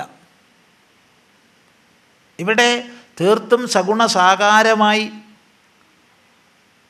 ഒരു മനുഷ്യഭാവത്തിൽ, എന്തിന് മനുഷ്യഭാവത്തിലെന്ന് പറയണം, മത്സ്യഭാവത്തിലും കൂർമ്മഭാവത്തിലും വരാഹഭാവത്തിലും പോലും ഉപാസിച്ചു തുടങ്ങുന്നു നമ്മൾ. ഒരു കൊച്ചു കുഞ്ഞിന് അമ്മ ഭക്ഷണം കൊടുക്കുന്നത് പോലെ വാത്സല്യത്തോടുകൂടി ദേവതയ്ക്ക് നിവേദ്യങ്ങൾ സമർപ്പിച്ച് പൂജിക്കുന്നു. ഒരു യജമാനനെ ഭൃത്യൻ സേവിക്കുന്ന പോലെ സേവിച്ച് പൂജിക്കുന്നു.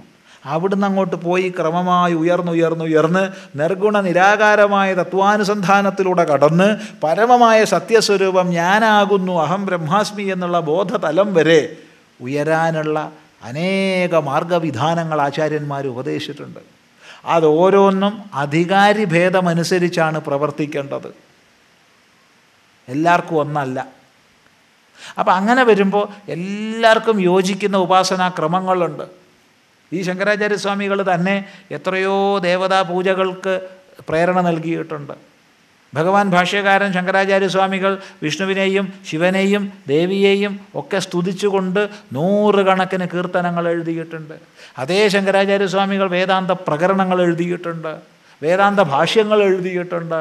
ഇതൊക്കെ അധികാരി ഭേദമനുസരിച്ചുള്ളതാണ്. അപ്പോൾ ഒരു ക്ലാസ്സിൽ പഠിപ്പിക്കുന്ന സമയത്ത് ആ ക്ലാസ്സിന് യോജിച്ചതാ പഠിപ്പിക്കുക. ഒരു ടീച്ചർ പോസ്റ്റ് ഗ്രാജുവേഷൻ ക്ലാസ് എടുക്കുന്നുണ്ടെങ്കിൽ അതേ ടീച്ചർ വേറൊരു സന്ദർഭത്തിൽ ഒരു കിൻഡർ ഗാർട്ടൻ ക്ലാസ് എടുക്കുന്നുണ്ടെങ്കിൽ രണ്ടും ഒരു സ്റ്റാൻഡേർഡിലാണ് എടുക്കേണ്ടത്. ഞാൻ കിൻഡർ ഗാർട്ടൻ ടീച്ചറാ എന്ന് വിചാരിച്ചിട്ട് MSc ക്ലാസ് പോയിട്ട് കിൻഡർ ഗാർട്ടനിൽ പഠിപ്പിച്ചാൽ ആ ടീച്ചറെ പിടിച്ച് കൊണ്ടുപോണ്ടേ നമ്മൾ ഭ്രാന്താസ്പത്രിയിലേക്ക്. അതിനേക്കാൾ അപകടമാണ് കിൻഡർ ഗാർട്ടൻ ക്ലാസ്സിൽ പോയിട്ട് ഇത് രണ്ടും പഠിപ്പിക്കുന്നുണ്ടേ. കാരണം പാർട്ട് ടൈമായിട്ടാണ് മറ്റത്. ഇപ്പോൾ ഫുൾ ടൈമേഴ്സിനെ വെക്കണ കുറവാണ് കോളേജുകളിലും സ്കൂളുകളിലൊക്കെ. അപ്പോൾ പാർട്ട് ടൈമായിട്ടാണ് പോണത്. അപ്പോൾ അത് മാത്രം പോരല്ലോ കുടുംബം മുന്നോട്ട് പോകാൻ. അതിനാണ് കിൻഡർ ഗാർട്ടനിലും പഠിപ്പിക്കുന്നത്. രണ്ടിലും പോകുന്നുണ്ട്. അപ്പോൾ കിൻഡർ ഗാർട്ടനിൽ പോയിട്ട് താൻ MSc ക്ലാസ്സിൽ പഠിപ്പിച്ചതിനെ ഇവിടെ പഠിപ്പിച്ചാൽ എങ്ങനെ ഉണ്ടാവും? അപ്പോൾ ഒരേ ആചാര്യൻ വ്യത്യസ്ത അധികാരി തലങ്ങളിലുള്ളവർക്ക് വ്യത്യസ്ത ഉപദേശങ്ങളാണ് നൽകുന്നത്. ഏതായാലും ശങ്കരാചാര്യരോട് ഇത്ര ഭക്തിയും ആദരവും വന്ന നിങ്ങൾ ശങ്കരാചാര്യരുടെ മറ്റു കൃതികൾ കൂടി പഠിക്കുകയും എല്ലാം സ്വീകരിക്കുകയും ചെയ്യുക എന്നാണ് നമുക്ക് പറയാനുള്ളത്. അല്ലാതെ ഈ അർദ്ധകുക്കുടഭാഗന്യായം സ്വീകാര്യമല്ല. എന്താ അർദ്ധകുക്കുടഭാഗന്യായം? ഒരാൾ ഒരു കോഴിയെ വാങ്ങിക്കൊണ്ടുവന്നു. എന്നിട്ട് നടുവെ അങ്ങോട്ട് മുറിച്ചു, കറി വെച്ചു. അപ്പോൾ നീ ഇപ്പം കോഴി മുഴുവൻ നീ പാചകം ചെയ്തുവോ? ഇല്ല, ഞാൻ പകുതിയെ പാചകം ചെയ്തിട്ടുള്ളൂ. പകുതി എന്തിനു വെച്ചു? പകുതി മുട്ടയിടാൻ വേണ്ടി വെച്ചു. അത് മുട്ടയിടും, അത് സാധ്യമല്ല, അതിന് മുട്ടയിടാൻ പോകണില്ല. ഒന്നുകിൽ കോഴിയെ മുഴുവൻ മുട്ടയിടാൻ വയ്ക്കുക, അല്ലെങ്കിൽ മുഴുവൻ കൊന്നു തിന്നോളൂ. ഈ പകുതി സ്വീകരിക്കുക, പകുതി തള്ളുക, അത് യുക്തമല്ല. ഈ രോഗം കുറച്ച് കാലമായി തുടങ്ങിയിട്ട് പ്രത്യേകിച്ച് ഇതിൻ്റെ പ്രചാരകന്മാരായിട്ട് മുജാഹിദ് മൂവ്മെൻറ്റിലുള്ളവരാണ്, ജമാഅത്തെ ഇസ്ലാമിയുമാണ്. സുന്നികൾ പൊതുവെ അപകടം ചെയ്യാറില്ല. അവരവർ ആരാധനാക്രമങ്ങളൊക്കെ ആയിട്ട് അന്നും ഇന്നും ഒരുപോലെ അങ്ങനെ പോവുകയാണ്. മതം മാറ്റം ഉദ്ദേശിച്ചു കൊണ്ടുള്ളതാണ് ഇവരുടെ പ്രവർത്തനങ്ങൾ. ചില ഭാഗങ്ങൾ എടുക്കണ കാണുമ്പോൾ ലജ്ജ തോന്നിപ്പോവും. ഖഡ്ഗി എന്ന് പുരാണങ്ങളിൽ വർണ്ണിക്കപ്പെടുന്നത് മുഹമ്മദ് നബിയാണെന്ന് പുസ്തകം എഴുതുന്നു. അപ്പോൾ നിങ്ങൾ പുരാണങ്ങളെ സ്വീകരിക്കുന്നുവോ? എങ്കിൽ മുഴുവൻ സ്വീകരിച്ചോളൂ. എന്തിനാ കുറച്ച് മാത്രം സ്വീകരിക്കണത്? ക്ഷേത്രാരാധന ശരിയല്ല, അബദ്ധവിശ്വാസമാണെന്ന് മഹർഷി ദയാനന്ദ സരസ്വതി സ്വാമികൾ പറഞ്ഞതിനെ സ്വീകരിക്കുന്നു. എന്നാൽ നിത്യം വേദം പഠിക്കണം, യാഗം ചെയ്യണം, വൈദിക കർമ്മങ്ങളെ ചെയ്യണം എന്ന് ദയാനന്ദ സരസ്വതി സ്വാമി പറഞ്ഞതിനെ സ്വീകരിക്കില്ല. ഈ പറയുന്നത് വാസ്തവത്തിൽ ഈശ്വരന് രൂപമില്ല. പക്ഷേ പ്രാഥമിക തലത്തിൽ രൂപരഹിതമായതിനെ ഉപാസിക്കാൻ കഴിയില്ല. അതുകൊണ്ട് പ്രാഥമിക തലത്തിൽ ഭഗവാനെ ഞാൻ അങ്ങേക്ക് രൂപം കൽപ്പിച്ചു, ഇപ്പം എനിക്ക് മനസ്സിലായി അങ്ങേക്ക് രൂപമില്ല എന്നുള്ളത്. അപ്പോൾ രൂപമില്ലാത്ത അങ്ങേക്ക് രൂപം കൽപ്പിച്ചു എന്ന തെറ്റ് ഞാൻ ചെയ്തു. അതുപോലെ നാമരഹിതമായിരിക്കുന്ന അങ്ങേക്ക് നാമം കൽപ്പിച്ചു എന്ന തെറ്റ് ഞാൻ ചെയ്തു. അപ്പം അഥവാ ഈ ശ്ലോകത്തെ എവർ വാച്യാർത്ഥത്തിലാണ് സ്വീകരിക്കുന്നതെങ്കിൽ അള്ളാഹ് എന്നുള്ള പേര് ഉപയോഗിക്കാൻ പാടില്ല, അത് നാമമാണ്. നാമരഹിതമായ ദേവതയ്ക്ക് നാമം കൽപ്പിച്ചു എന്നുള്ള തെറ്റ് സ്വീകരിക്കുന്നു. അതുപോലെ സർവവ്യാപിത്വം, ക്ഷേത്രം, തീർത്ഥകേന്ദ്രം തുടങ്ങിയ പരിമിതി കൽപ്പനകളിലൂടെ ഞാൻ തെറ്റിച്ചു. ഈ തെറ്റുകൾക്ക് ക്ഷമ യാചിക്കുന്ന ഭാഗമാണിത്. ഇതേതാ തലെന്ന് മനസ്സിലാക്കുക. ഇത് നാമരൂപ തലങ്ങളെ അതിക്രമിച്ച ഒരു വിദ്വാൻ്റെ തലമാണ്. ഇത് അപ്രകരണത്തിലും അസ്ഥാനത്തിലും സമുദ്ധരിക്കുന്നത് ആപത്കരം എന്ന് മാത്രമേ നമുക്ക് പറയാനുള്ളൂ. വ്യക്തമാണെന്ന് വിചാരിക്കുന്നു. കൂടുതൽ ചിന്തിക്കുക. അനവധി സ്തോത്രകൃതികൾ, ക്ഷേത്രപ്രതിഷ്ഠകൾ, ഭാരതത്തിൽ 2 തവണ പരിവ്രജനം, ഭാരതത്തിൻ്റെ 4 മൂലകളിലും ചെന്നെത്തിയ തീർത്ഥാടനം, ഇത്രയൊക്കെയും ചെയ്ത ആചാര്യസ്വാമികൾ താൻ ചെയ്ത പ്രവൃത്തികളെല്ലാം തെറ്റെന്ന് പറഞ്ഞ് ക്ഷമാപണം നടത്തിയെന്ന് പറയുന്നത് യുക്തിഹീനമല്ല. ഒരു യുക്തിഹീനവും ഇല്ല. ആചാര്യസ്വാമികൾ അധികാരി ഭേദമനുസരിച്ച് വ്യത്യസ്ത തലങ്ങളിലാണ് കൃതികൾ എഴുതിയതെന്ന് മനസ്സിലാക്കിയാൽ ഒരു പ്രശ്നവും ഇല്ല. നോക്കൂ, ചില സ്ഥലത്ത് ശിവനെ അങ്ങോട്ട് സ്തുതിക്കുമ്പോൾ നമ്മൾ വിചാരിക്കും സാക്ഷാൽ ശൈവനാണെന്ന്. എന്നാൽ വിഷ്ണുവിനെ സ്തുതിക്കുമ്പോഴോ നമ്മൾ വിചാരിക്കും സാക്ഷാൽ വൈഷ്ണവനാണെന്ന്. ഇതിനേക്കാളൊക്കെ നേരം പോക്ക് ദേവിയെ സ്തുതിക്കുന്ന സമയത്ത് പറയുന്നുണ്ട്, അല്ലയോ ദേവി, ഒരാളില്ലേ, ഒരു പിച്ചപാത്രം കൊടുത്ത് നടക്കണ ഒരാൾ, അവന് പിച്ചപാത്രം പോലും ഇല്ല, മനുഷ്യൻ്റെ തലയോട്ടിയ പാമ്പിനെയൊക്കെ ആക്കിയിട്ട്. ഏയ് ആരാ ഈ വെണ്ണീറൊക്കെ പൂശിയിട്ടേ? ഏത് വെണ്ണീർ? ചിതാഭസ്മാലേപോ ഗരളമശനം ദിക്പടധര കപാലി ഭൂതേശോ. ഭൂതേശൻ മഹാ എന്തെന്നാ പറയേണ്ടത്, അത്ര വൃത്തികെട്ടവനാ. ചിതാഭസ്മാലേപോ, ചിതാഭസ്മാണ് പൂശിയിട്ടുള്ളത്, നല്ല പൗഡറൊന്നും കിട്ടിയിട്ടില്ല. ഗരളമശനം, ഭക്ഷണം കഴിക്കാനൊരു സാധനവും ഇല്ല, എന്നിട്ട് വിഷ കഴിക്കണത്. ദിക്പടധരോ, ഉടുക്കാൻ വസ്ത്രമില്ല. ബാക്കി ദൈവങ്ങൾക്കൊക്കെ ആയിട്ട് നല്ല നല്ല പട്ടുവസ്ത്രമൊക്കെ ഉണ്ടാവും, ഇത് ഉടുക്കാൻ വസ്ത്രമില്ല. ചിലപ്പോൾ ഒന്നും ഉടുക്കാണ്ട് നടക്കും, ചിലപ്പോൾ വല്ല മൃഗങ്ങളുടെ തോലൊന്നും ഉടുത്ത് നടക്കും. കപാലി, മനുഷ്യൻ്റെ കപാലമാണ് പിടിച്ച് നടക്കുന്നത്. ഭൂതേശോ, പോരെങ്കിൽ ഭൂതങ്ങളുടെ ഈശ്വരനാണ്. അങ്ങനെയുള്ളൊരു മഹാ അലവലാതിയായിട്ടൊരു സാധനമുണ്ട്. അവനെയാണ് ജനങ്ങൾ വിളിക്കുന്നത് ജഗദീശ്വര. ഭജതി ജഗദീശൈക പദവിയും. ജഗദീശ്വരൻ എന്നുള്ള പദവിയെ പ്രാപിച്ചിരിക്കുക. എങ്ങനെയത്? ഭവാനി, അല്ലേ ഭവാനി, ത്വത് പാണിഗ്രഹണ പരിപാടി ഫലമിതം. നിന്നെ പാണിഗ്രഹണം ചെയ്തു എന്നുള്ള പരിപാടിയുടെ ഫലമാണിത് എന്ന് ദേവിയെ സ്തുതിക്കാൻ മാത്രം അയാളായിത്തീരുക. ഒന്ന് ആലോചിച്ച് നോക്കൂ, ഇതൊക്കെ ഒരാളാണോ? മഹാത്മാക്കളെ ആദ്യം മനസ്സിലാക്കാൻ പഠിക്കുക.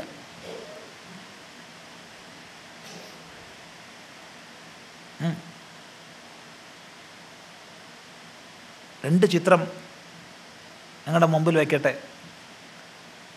വിവേകാനന്ദ സ്വാമികൾക്ക് ഏറ്റവും വലിയൊരു സങ്കല്പമായിരുന്നു തൻ്റെ ഗുരുനാഥൻ്റെ സ്ഥാനം സ്ഥാപിക്കുക എന്നുള്ളത്. കൽക്കട്ടയിൽ ബേലൂരിൽ മഠം സ്ഥാപിച്ചു. ശ്രീരാമകൃഷ്ണ പരമഹംസരുടെ ഭൗതിക ശരീര അവശിഷ്ടങ്ങൾ, വെണ്ണീർ, അതുപോലെ സഞ്ചയനം ചെയ്ത കുറച്ച് അസ്ഥിശകലങ്ങൾ, അല്പം ശിരോരോമം, ഇതൊക്കെ ഒരു കലശകുംഭത്തിലുണ്ടായിരുന്നു. ഈ കലശകുംഭത്തെ ശിരസിൽ വെച്ച് ഗുരുനാഥൻ്റെ കീർത്തനങ്ങൾ ചൊല്ലി ഭ്രാന്തനെപ്പോലെ, ഉന്മത്തനെപ്പോലെ ധാരധാരയായി കണ്ണുനീരൊഴുക്കിക്കൊണ്ട്, ആ മുഖത്തിലൂടെ ഒഴുകിയ കണ്ണുനീര് നെഞ്ചിലൂടെ വയറിലൂടെ താഴോട്ട് ഉറ്റിച്ചുകൊണ്ട് നൃത്തം ചെയ്ത്, ഇപ്പം ബോധം കെട്ട് വീഴുമോ എന്ന് മറ്റുള്ളവർക്ക് തോന്നുന്ന രീതിയിൽ വേദിയിലേക്ക് നടന്ന് വന്ന് പ്രതിഷ്ഠിച്ച വിവേകാനന്ദ സ്വാമികളുടെ ചിത്രം എത്ര പേർക്കറിയാം? ഇതേ വിവേകാനന്ദ സ്വാമികളുടെ സങ്കല്പമനുസരിച്ച് ഹിമാലയത്തിൽ പിത്തോഗാർ അൽമോറയ്ക്കടുത്ത് അദ്വൈതാശ്രമം പണിതു. സ്വാമിജിക്ക് ഹിമാലയത്തിൽ അധികം താമസിക്കാൻ കഴിയില്ല. ഹിമാലയത്തിൽ പോയാൽ അപ്പോൾ രോഗം വരുമായിരുന്നു, വയറിളക്കവും പനിയൊക്കെ വരുമായിരുന്നു. ഏറ്റവും ഇഷ്ട ഹിമാലയാണെങ്കിൽ അവിടെ താമസിക്കാൻ കഴിയില്ലായിരുന്നു. ഏതായാലും ഇതിൻ്റെ ഉദ്ഘാടനത്തിന് സ്വാമിജി പോയി. സ്വാമിജിക്ക് സന്തോഷമാവട്ടെ എന്ന് വിചാരിച്ചിട്ട് അതിൻ്റെ സ്ഥാപകർ ശ്രീരാമകൃഷ്ണ പരമഹംസരുടെ ഒരു വർണ്ണചിത്രം അവിടെ വെച്ചിരുന്നു. സ്വാമിജി ആശ്രമത്തിലേക്ക് കയറിയില്ല.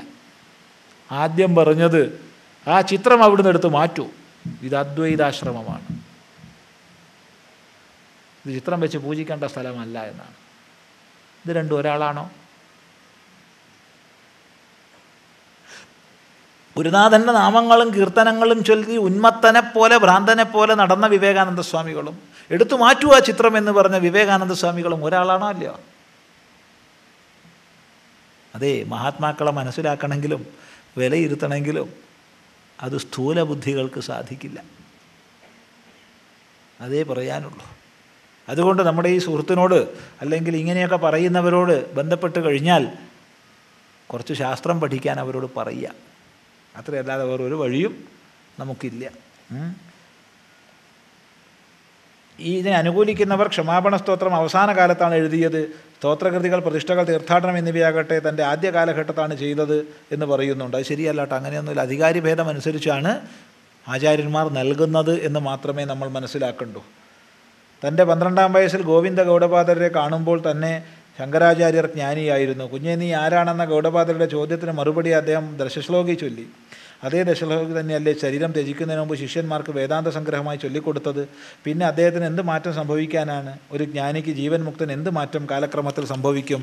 ജീവൻ മുക്ത മഹാത്മാവിന് ഒരു മാറ്റവും സംഭവിക്കില്ല. അപ്പോൾ ഈ കൃതികൾ എഴുതിയത് ഒരു മാറ്റവും അവിടെ ഇല്ല. കാരണം ആചാര്യസ്വാമികൾ കൃതികൾ എഴുതിയത് തനിക്ക് വേണ്ടിയല്ല. തനിക്ക് വേണ്ടിയാണെന്ന് വരികിൽ ദേവി അപരാധ ക്ഷമാപണ സ്തോത്രത്തിൽ മയാ പഞ്ചാശീതേരധികം അപനീതേ വയസ്സി തൂന്നൊരു വരി വരില്ലായിരുന്നു. എനിക്ക് 85 വയസ്സ് കഴിഞ്ഞു ദേവി. ഇതാനീം ചേൻ മാത ത്വയ് തവ കൃപ നാപി ജനിത. ഇനിയും നിൻ്റെ കൃപ എന്നിലുണ്ടാവണില്ലെങ്കിൽ എന്തൊരു കഷ്ടമാണ്. എനിക്കിപ്പോൾ തന്നെ 85 വയസ്സായി എന്ന് ശങ്കരാചാര്യ എഴുതിയിട്ടുണ്ട്. 32 വയസ്സ് വരെ അവിടുന്ന് ജീവിച്ചിട്ടുള്ളൂ എന്ന് നമുക്കറിയാം.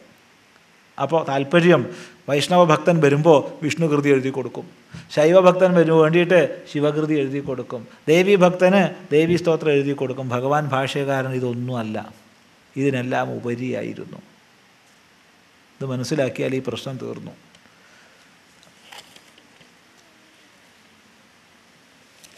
മാതാപിതാക്കളെ സംരക്ഷിക്കുക എന്നത് ഇന്നത്തെ സമൂഹം നേരിടുന്ന വലിയ പ്രശ്നമാണ്. ശരിയാട്ടോ, വലിയ പ്രശ്നമാണ്. വലിയ കഷ്ടമാണല്ലോ അച്ഛനമ്മേനെ സംരക്ഷിക്കുക എന്നുള്ളത്. വലിയ കഷ്ടമാണ്. വയസ്സായ അമ്മമാരെ അമ്പലങ്ങളിൽ കൊണ്ടുപോയി വിട്ടുവരുന്നതായി ഈയിടെ വാർത്തകളിൽ വന്നിരുന്നുവല്ലോ, ഇഷ്ടം പോലെ ഉണ്ട്. അതിൻ്റെ പ്രധാന കേന്ദ്രങ്ങൾ ഗുരുവായൂർ, ചോറ്റാനിക്കര തുടങ്ങിയവയാണ്. ആരെങ്കിലും വിടണം വെച്ചാൽ കൊണ്ട വിടാം. അതുപോലെ തന്നെ രോഗം മാറിയാലും ഹോസ്പിറ്റലിൽ നിന്ന് അച്ഛനമ്മമാരെ തിരിച്ചു കൊണ്ടുവരാൻ മടിക്കുന്ന മക്കൾ ഇഷ്ടം പോലെ ഉണ്ട്. അച്ഛനമ്മമാർ എന്ന് മാത്രം പറയണ്ട, ഇപ്പോൾ ഒരുവിധം വലിയ മാനസിക രോഗാശുപത്രികളിൽ ഏറെയും താമസിക്കുന്നത് രോഗം മാറിയവരാണ്. വീട്ടിലേക്ക് തിരിച്ചു കൊണ്ടുപോകണില്ല. എന്നിട്ട് അവരാ പ്രശ്നങ്ങളിൽ വീണ്ടും വീണ്ടും ക്ലേശങ്ങൾ അനുഭവിച്ച് കഴിയുന്ന അവസ്ഥയിൽ കഴിയുകയാണ്. വലിയ പ്രശ്നമാണിത്, വലിയ പ്രശ്നമാണ്. കോഴിക്കോടൊക്കെ മാനസിക രോഗാശുപത്രിയിൽ ധാരാളം പേര് രോഗം മാറിയിട്ട് ഔദ്യോഗികമായി ഡിസ്ചാർജ് വാങ്ങിയ ശേഷവും പോകാനിടമില്ലാതെ തങ്ങുന്നവരുണ്ട്. വീട്ടുകാർ തിരിച്ചു കൊണ്ടുപോകണില്ല. വലിയ പ്രശ്നം തന്നെയാണ്. ഇതിപ്പോൾ മാനസിക രോഗം മാത്രമല്ല, എല്ലാ വിഷയങ്ങളിലും ഇങ്ങനെ വരുന്നുണ്ട്. ഇപ്പോൾ ഇതിനെപ്പറ്റി സ്വാമിജിക്ക് എന്താണ് പറയാനുള്ളതെന്ന് അറിഞ്ഞാൽ നന്നായിരുന്നു. കഴിഞ്ഞ ദിവസമൊക്കെ പറഞ്ഞിട്ടുണ്ട്, അത് ആവർത്തിച്ച് പറയാറുണ്ട്. അമ്മയാണ് ഒന്നാമത്തെ ദൈവം, അമ്മയാണ് ഒന്നാമത്തെ ഗുരു എന്ന് ആവർത്തിച്ച് പറയുമ്പോൾ, പിതൃയജ്ഞത്തിൻ്റെ പ്രാധാന്യം പറയുമ്പോൾ, നിത്യം ശ്രാദ്ധം ചെയ്യണം എന്നുള്ളതിനെ പറയുമ്പോൾ, ഈ ശ്രാദ്ധം എന്നുള്ളത് മരിച്ച ശേഷം ചെയ്യുന്ന എന്തോ കർമ്മം മാത്രമല്ല, ജീവിച്ചിരിക്കുന്ന അച്ഛനമ്മമാരെ സ്നേഹാദരവുകളോടെ ശുശ്രൂഷിക്കുന്നതാണെന്ന് പറയുമ്പോൾ, സർവോപരി നമ്മൾ നമ്മുടെ അച്ഛനമ്മമാരെ സ്നേഹിക്കുന്നത് കണ്ടിട്ടാണ് നമ്മുടെ മക്കൾ നമ്മളെ സ്നേഹിക്കുന്നതെന്ന് പറയുമ്പോൾ സ്വാമിക്ക് എന്താ പറയാനുള്ളതെന്ന് സുസ്പഷ്ടമാണ്, സുസ്പഷ്ടമാണ്. പക്ഷേ കാലം പോയി പോയി എവിടെ എത്തിയെന്നറിയോ? കാസർഗോഡ് ജില്ലയിൽ ഒരിടത്ത് വലിയ മഴ പെയ്ത് വെള്ളപ്പൊക്കമുണ്ടായി. പുഴ കവിഞ്ഞൊഴുകി. കുറച്ച് കൊല്ലം, 4-5 കൊല്ലം മുമ്പ് കേരളത്തിൽ മൊത്തത്തിലൊരു വെള്ളപ്പൊക്കമൊക്കെ ഉണ്ടായ സമയം. അപ്പോൾ ഈ മഴക്കാലക്കെടുതികൾക്ക് സർക്കാരിൻ്റെ വക ചില നഷ്ടപരിഹാരങ്ങൾ. അപ്പോൾ വെള്ളപ്പൊക്കത്തിലും മറ്റും മരിക്കുന്നവർക്ക് 1 ലക്ഷം രൂപ സമ്മാനം. മരിക്കണവർക്കാണോ സമ്മാനം? അല്ല, മരിക്കണവരുടെ പേരിൽ വീട്ടുകാർക്ക് സമ്മാനം. അങ്ങനെയാണ് പ്രഖ്യാപിച്ചത്. അപ്പോൾ ഈ സമയത്ത് ഒരു മകൻ അമ്മേനോട് ചോദിച്ചു, അമ്മയല്ലേ പുഴ കാണണം എന്ന് പറയണത്? ഞാൻ പലപ്പോഴും പറഞ്ഞിട്ട് മോനെ പുഴയൊന്ന് കാണണം, എന്നാൽ പോവുക. അങ്ങനെ മകൻ അമ്മയും കൂട്ടിപ്പോയി. പെറ്റമ്മയാണ് കൂട്ടിപ്പോയി, പുഴ എടുത്തു പോയി. അമ്മ പുഴയൊക്കെ ഒന്ന് അടുത്ത് കണ്ടോളൂ. ഞാൻ കാണാം മോനെ. അമ്മ കുനിഞ്ഞ് നോക്കലും മകൻ ഒറ്റ തള്ളലും വീണു, വെള്ളത്തിൽ വീണു, ഒഴുക്കപ്പെട്ടു. പക്ഷെ അമ്മ മരിച്ചില്ല. ഇത് കഥയല്ല, കേസായി. പോലീസുകാർ വന്നു, ചോദ്യം ചെയ്തപ്പോൾ അമ്മ എന്താ പറഞ്ഞു എന്നറിയോ? അയ്യോ, എൻ്റെ മോൻ എന്നെ തള്ളിയിട്ടിട്ടില്ല കേട്ടോ, കാല് തെറ്റി വീണതാ. നിങ്ങൾ അവനൊരു ഉപദ്രവവും കൊടുക്കരുതേ, അവനൊരു വിഷമം ഉണ്ടാവരുതേ. അതാണ് അമ്മയുടെ മനസ്സ്. മലപ്പുറം ജില്ലയിൽ കോട്ടയ്ക്കലടുത്ത് അമ്മയുടെ 2 കാലും അടിച്ച് പൊട്ടിച്ചു മകൻ. ഈ മുട്ടിന് താഴേക്ക് 2 കാലിൻ്റെ എല്ല് പൊട്ടിച്ചു മകൻ. നാട്ടുകാർ കൂടി പോലീസ് കൊടുത്തു. അമ്മ എന്താ പറഞ്ഞെന്നറിയാം പോലീസ് വന്നപ്പോൾ? അയ്യോ എൻ്റെ മോൻ ഒന്നും ചെയ്തിട്ടില്ല കേട്ടോ. ഈ അമ്മയുടെ ദേഹം മുഴുവൻ മുറിവാണ്, ഒരിടത്തൊഴിവില്ലാതെ മുറിവാണ്, ദിവസവും മകനോട് അടി കിട്ടിയിട്ട്. പക്ഷെ അമ്മ പറഞ്ഞ മൊഴി ഇതാണ്, എൻ്റെ മകൻ ഒന്നും ചെയ്തിട്ടില്ല, ഞാൻ വീണതാണ്, വീണപ്പോൾ ഒരു മരം കാലുമുക്കൂടെ വീണു, അതേ പൊട്ടാൻ കാരണമായത്. വേദന കടിച്ച് അമർത്തി അമ്മ ഇത് പറയുമ്പോൾ മാതൃ മനസ്സാണ് നമ്മളവിടെ കാണുന്നത്. ഓ, അത് വല്ലാത്തൊരു വിഷയമാണ്, പറയാൻ പറ്റാത്ത വിഷയമാണ്. ഏതായാലും ഇന്നിത് വളരെ വർദ്ധിക്കുന്നുണ്ടെന്നുള്ളത് മാത്രം പറയട്ടെ. സ്വാമി 11/8/14 സ്വാമിജിയുടെ പ്രഭാഷണം കേട്ടു. ഇത് എഴുതുന്നത് കേരളത്തിൽ ഒരു ഹിന്ദുക്കളും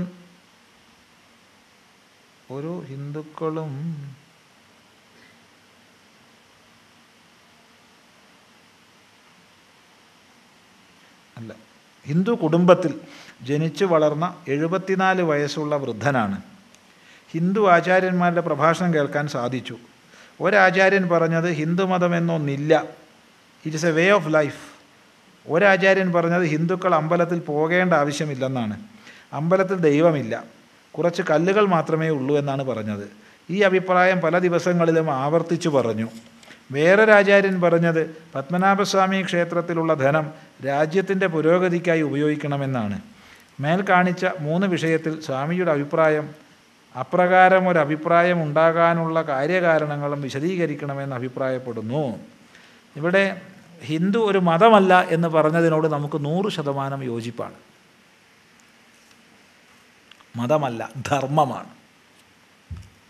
ധർമ്മമാണ്. ധർമ്മവും മതവും ഭിന്നം തന്നെയാണ്. മതം എന്ന് പറയുമ്പോൾ ഏതെങ്കിലും ഒരു കാലഘട്ടത്തിൽ ഏതെങ്കിലും ഒരു ദേശവിശേഷത്തിൽ ജീവിച്ച ഒരു വ്യക്തി, അയാളൊരു തത്വചിന്തകനാവാം, ആത്മീയാചാര്യനാവാം, സമൂഹ പരിഷ്കർത്താവാകാം, ആരോ ആവാം. പക്ഷേ സമൂഹത്തിലൊരു പ്രഭാവമുള്ള വ്യക്തി മുന്നോട്ട് വെച്ച ചില ആശയങ്ങൾ, ഈ ലോകമെന്ത്, ഈ ലോകജീവിതത്തിൽ നമ്മുടെ ലക്ഷ്യമെന്ത്, മാർഗമെന്ത് തുടങ്ങിയ വിഷയങ്ങളെപ്പറ്റി അയാൾ മുന്നോട്ട് വെച്ച ആശയങ്ങളെ ഒരു ജനസമൂഹം സ്വീകരിച്ച് ജീവിതം വാർത്തെടുക്കുമ്പോഴാണ് ഒരു മതം രൂപപ്പെടുന്നത്. ഉദാഹരണം, മുഹമ്മദ് മുന്നോട്ട് വെച്ച ആശയങ്ങളെ പിൻപറ്റിക്കൊണ്ട് മുഹമ്മദീയന്മാർ, മുസ്ലിം എന്ന് നമ്മൾ ഇന്ന് പറയുന്നവരുണ്ടായി. അല്ലെങ്കിൽ സെയിൻറ്റ് പോള് മുന്നോട്ട് വെച്ച ആശയങ്ങളെ പിൻപറ്റി ക്രിസ്ത്യൻസ് എന്ന് പറയുന്നവരുണ്ടായി. എപ്പിസിൽസ് ഓഫ് പോൾ മുതൽക്കാണല്ലോ മതസ്ഥാപനം വരുന്നത്. മഹാനായ യേശുക്രിസ്തു ഒരു മതം ഉപദേശിച്ചിട്ടില്ല എന്ന് ഓർമ്മിക്കുക. അങ്ങനെ വ്യക്തികൾ അവരുടെ ചിന്താപദ്ധതികളെ പിന്തുടർന്നൊരു ജനസമൂഹം ജീവിതം വാർത്തെടുക്കുമ്പോൾ മതമാവും. ഇങ്ങനെ വൈഷ്ണവം ഒരു മതമാണ്, ശൈവം ഒരു മതമാണ്, ശാക്തേയം മതമാണ്, ബൗദ്ധം മതമാണ്, ജൈനം മതമാണ്, സിഖ് മതമാണ്. ഹിന്ദു ധർമ്മം, സനാതനധർമ്മം, വൈദിക ധർമ്മം എന്ന് പറയുന്നത് മതമല്ല, ധർമ്മമാണ്. എന്താ ധർമ്മം? അണുമുതൽ ബ്രഹ്മാണ്ടം വരെ സകലത്തെയും ചേർത്ത് ധരിക്കുന്ന മൂല്യങ്ങളെ അഥവാ വ്യവസ്ഥയെ തിരിച്ചറിഞ്ഞ് അതിന് പൂരകമായി ജീവിതം നയിക്കുന്നതാണ് ധർമ്മം, ധാർമ്മിക ജീവിതം. ഈ തിരിച്ചറിവ് നമുക്ക് ലഭിക്കുന്നത് വേദങ്ങളിലൂടെയാണ്. അപ്പോൾ വേദത്തിൽ അധിഷ്ഠിതമായതാണ് ധർമ്മം, വേദാധിഷ്ഠിതമായ ജീവിതക്രമം. അതൊരു മഹത്തായ ജീവിത വീക്ഷണമാണ്. മതവും ധർമ്മമുള്ള വ്യത്യാസം ശരിക്കും മനസ്സിലാക്കണം. ചെറിയൊരു ഉദാഹരണം പറയാം. കുറേ വർഷങ്ങൾക്ക് മുമ്പ്, ഒരു 8-10 വർഷം മുമ്പാണ്,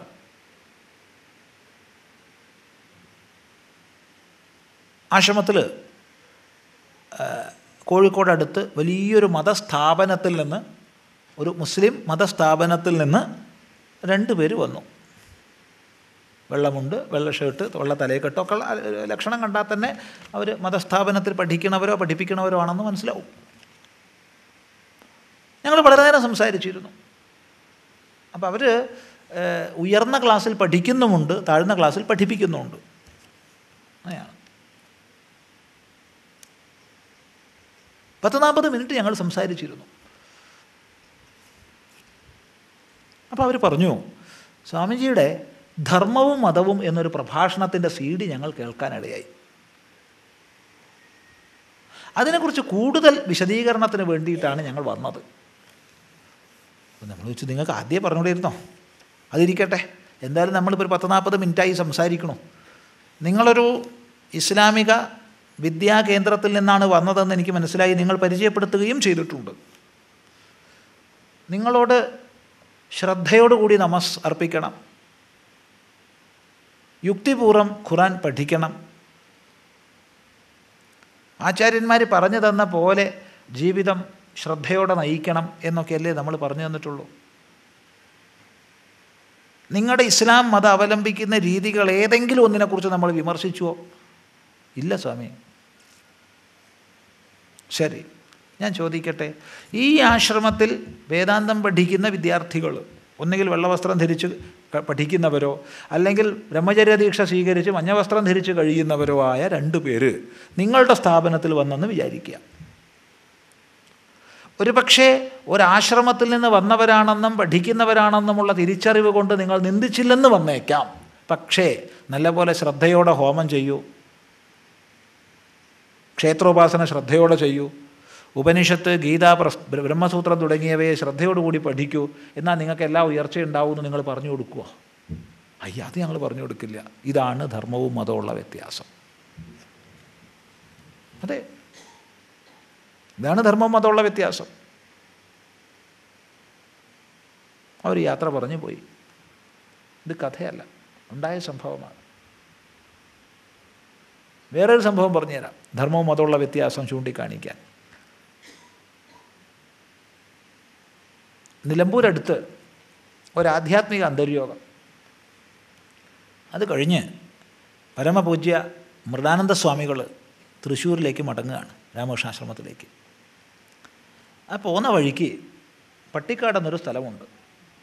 അവിടെ ആശ്രമഭക്തനായിട്ടുള്ള ഒരാളുടെ വീടുണ്ട് റോഡ് സൈഡിൽ. അപ്പോൾ സ്വാമിജി അവിടെ ഇറങ്ങി, കൂടെ ഉള്ളവരും ഇറങ്ങി.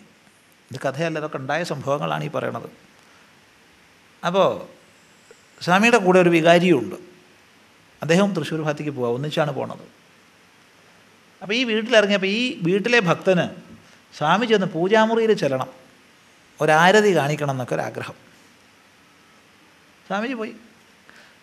അപ്പോൾ ഇദ്ദേഹത്തിൻ്റെ പൂജാമുറിയിൽ കൃഷ്ണൻ്റെ ചിത്രമുണ്ട്, രാമൻ്റെ ചിത്രമുണ്ട്, ദേവിയുടെ ചിത്രമുണ്ട്, അയ്യപ്പൻ്റെ ചിത്രമുണ്ട്, യേശുക്രിസ്തുവിൻ്റെ ചിത്രമുണ്ട്, ഇങ്ങനെ പലതും ഉണ്ട്. അപ്പോൾ സ്വാമിജി ഇതിനെല്ലാത്തിനും ഒരുപോലെ ആരതി കാണിച്ചു. അപ്പോൾ യേശുവിൻ്റെ ചിത്രത്തിന് ആരതി കാണിച്ചപ്പോൾ വികാരിക്ക് വലിയ സന്തോഷമായി. എന്നാൽ വികാരി മിണ്ടാണ്ടിരിക്കണ്ടേ? അതില്ല. വികാരി പറഞ്ഞു, എനിക്ക് സന്തോഷമായി എന്ന്. സ്വാമിജി എടുത്ത വഴിക്ക് ചോദിച്ചു, എന്നാൽ ഈ സന്തോഷത്തോടു കൂടി നിങ്ങൾ കൃഷ്ണൻ്റെ ചിത്രത്തിന് ആരതി കൊഴിയോ? അയ്യോ, അതില്ല. ഇതാണ് ധർമ്മവും മതമുള്ള വ്യത്യാസം. അതുകൊണ്ട് ആനോ ഭദ്രാ ക്രതവോ യന്തു വിശ്വതഃ, ലോകത്തിൻ്റെ എല്ലാ ഭാഗങ്ങളിൽ നിന്നും നല്ല ചിന്തകൾ എന്നിലേക്ക് വന്നു ചേരട്ടെ, ലോകത്തിലെല്ലാവർക്കും നന്മ വരട്ടെ, സർവേ ഭവന്തു സുഖിന എന്നൊക്കെ പ്രാർത്ഥിച്ച, സങ്കല്പിച്ച, ആശീർവദിച്ച ഒരു വ്യവസ്ഥ മതമല്ല. അത് ധർമ്മമാണ്. മതത്തേക്കാൾ എത്രയോ ഉപരിയാണ്. മതമായിട്ട് ഒരിക്കലും തുലനം ചെയ്ത് ചിന്തിക്കരുതേ ധർമ്മത്തെ എന്ന് മാത്രം പറയുന്നു. രണ്ടാമത്തെ വിഷയം, അമ്പലത്തിൽ പോകേണ്ട ആവശ്യമില്ല എന്നാണ്. ആവശ്യമില്ലാത്തവൻ പോകണ്ട. ആരെങ്കിലും നിർബന്ധിച്ചുവോ? നീ അമ്പലത്തിൽ പോകണട്ടോ? ഒരു നിർബന്ധവും ഇല്ല. എന്നാൽ ഹിന്ദുക്കൾ അമ്പലത്തിൽ പോകേണ്ടതില്ല എന്ന് പറയാൻ ലോകത്തിൽ ഒരാൾക്കും അധികാരമില്ല.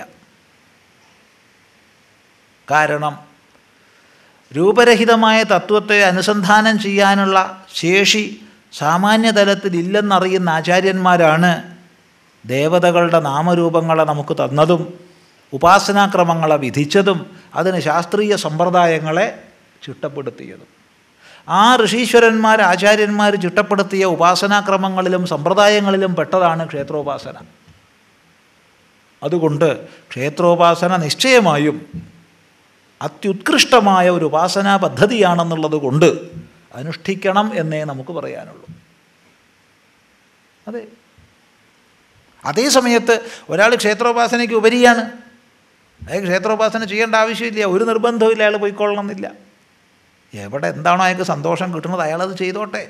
ഈ എന്തെങ്കിലും ഒരു സന്തോഷം ഒരാൾക്ക് എവിടെന്നെങ്കിലും കിട്ടുന്നുണ്ട് വെച്ചാൽ അയാൾ ചെയ്തോട്ടെ എന്നല്ലേ ഒരാൾക്ക് അമ്പലത്തിൽ പോയി തൊഴുത് പ്രാർത്ഥിച്ച് നാമം ജപിക്കുമ്പോൾ എന്തെങ്കിലും ഒരു സന്തോഷം മനസ്സിനുണ്ടെങ്കിൽ എന്തിനാ അപ്പം അതിനെ മുടക്കാൻ പോണത്? ന ബുദ്ധിഭേദം ജനയേത് അജ്ഞാനാം കർമ്മസംഗീനാം എന്ന് ഭഗവാൻ പറഞ്ഞിട്ടില്ലേ? അജ്ഞന്മാരായിട്ടുള്ളവരുടെ ബുദ്ധിഭേദം നീ ഉണ്ടാക്കരുതേ എന്ന്. എന്താ പക്ഷേ ഇതൊക്കെ ഒന്നൊരു പരിഷ്കാര. ഈ ക്രമാനുഗതമായി സഹസ്രാബ്ദങ്ങളായി പറഞ്ഞു പോരുന്നത് തന്നെ ഞാനും പറഞ്ഞാൽ അതിനൊരു പുതുമയില്ല. എന്തെങ്കിലും ഒരു പുതുമ വെച്ചിട്ടൊന്ന് മാറ്റി പറഞ്ഞാൽ ആൾക്കാർ കൂടുതൽ കൂടിയാൽ എനിക്ക് ദക്ഷിണയും കൂടുതൽ തരപ്പെടും. അതുകൊണ്ട് പരമ്പരാഗതമായ രീതിയിൽ നിന്ന് വിട്ട് പുതിയ പുതിയ ആശയങ്ങൾ ഇങ്ങനെ പറഞ്ഞ് ആളെ കൂട്ടുക എന്നൊരു പരിപാടി വരുന്നുണ്ട്. അതുകൊണ്ട് നമുക്ക് പറയാനുള്ളത് ഒന്നേ ഉള്ളൂ, ഏതൊരു സർവജ്ഞൻ വന്ന് പ്രസംഗിച്ചാലും പ്രസംഗിച്ച് എഴുന്നേറ്റ് പോകാൻ സമ്മതിക്കരുത്. അയാൾ പറഞ്ഞതിലെ ഗുണമോ ദോഷമോ എന്തു തന്നെയാണെങ്കിലും സുവ്യക്തതയ്ക്ക് വേണ്ടി സംശയ നിവാരണത്തിന് സമയം വെപ്പിക്കണം. അല്ലാണ്ട് പ്രസംഗിച്ച് പോകാൻ ആർക്കാ കഴിയാത്ത? പഠിച്ചാൽ ആർക്കും പ്രസംഗിച്ചൂടെ? തത്തമ്മേ പൂച്ച പൂച്ച എന്ന് അതിലെന്താ അർത്ഥമുള്ളത്?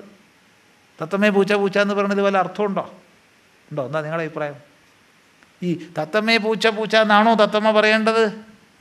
തത്തമ്മയോട് നമ്മൾ പറഞ്ഞു തത്തമ്മേ പൂച്ച പൂച്ച, അതിങ്ങോട്ട് എന്താ പറയേണ്ടത്? മനുഷ്യ പൂച്ച പൂച്ച എന്നാണ്. അതിന് പോലെ അതും ഇങ്ങോട്ട് പറഞ്ഞു തരും തത്തമ്മേ പൂച്ച പൂച്ച. എന്ത് വിഡ്ഢിത്താത്! ഇതുപോലെ പ്രസംഗിച്ചുകൊണ്ട് എന്ത് കാര്യമുള്ളത്? അതുകൊണ്ട് സംശയ നിവാരണങ്ങൾ നിർബന്ധമായി ഉണ്ടായിരിക്കണം.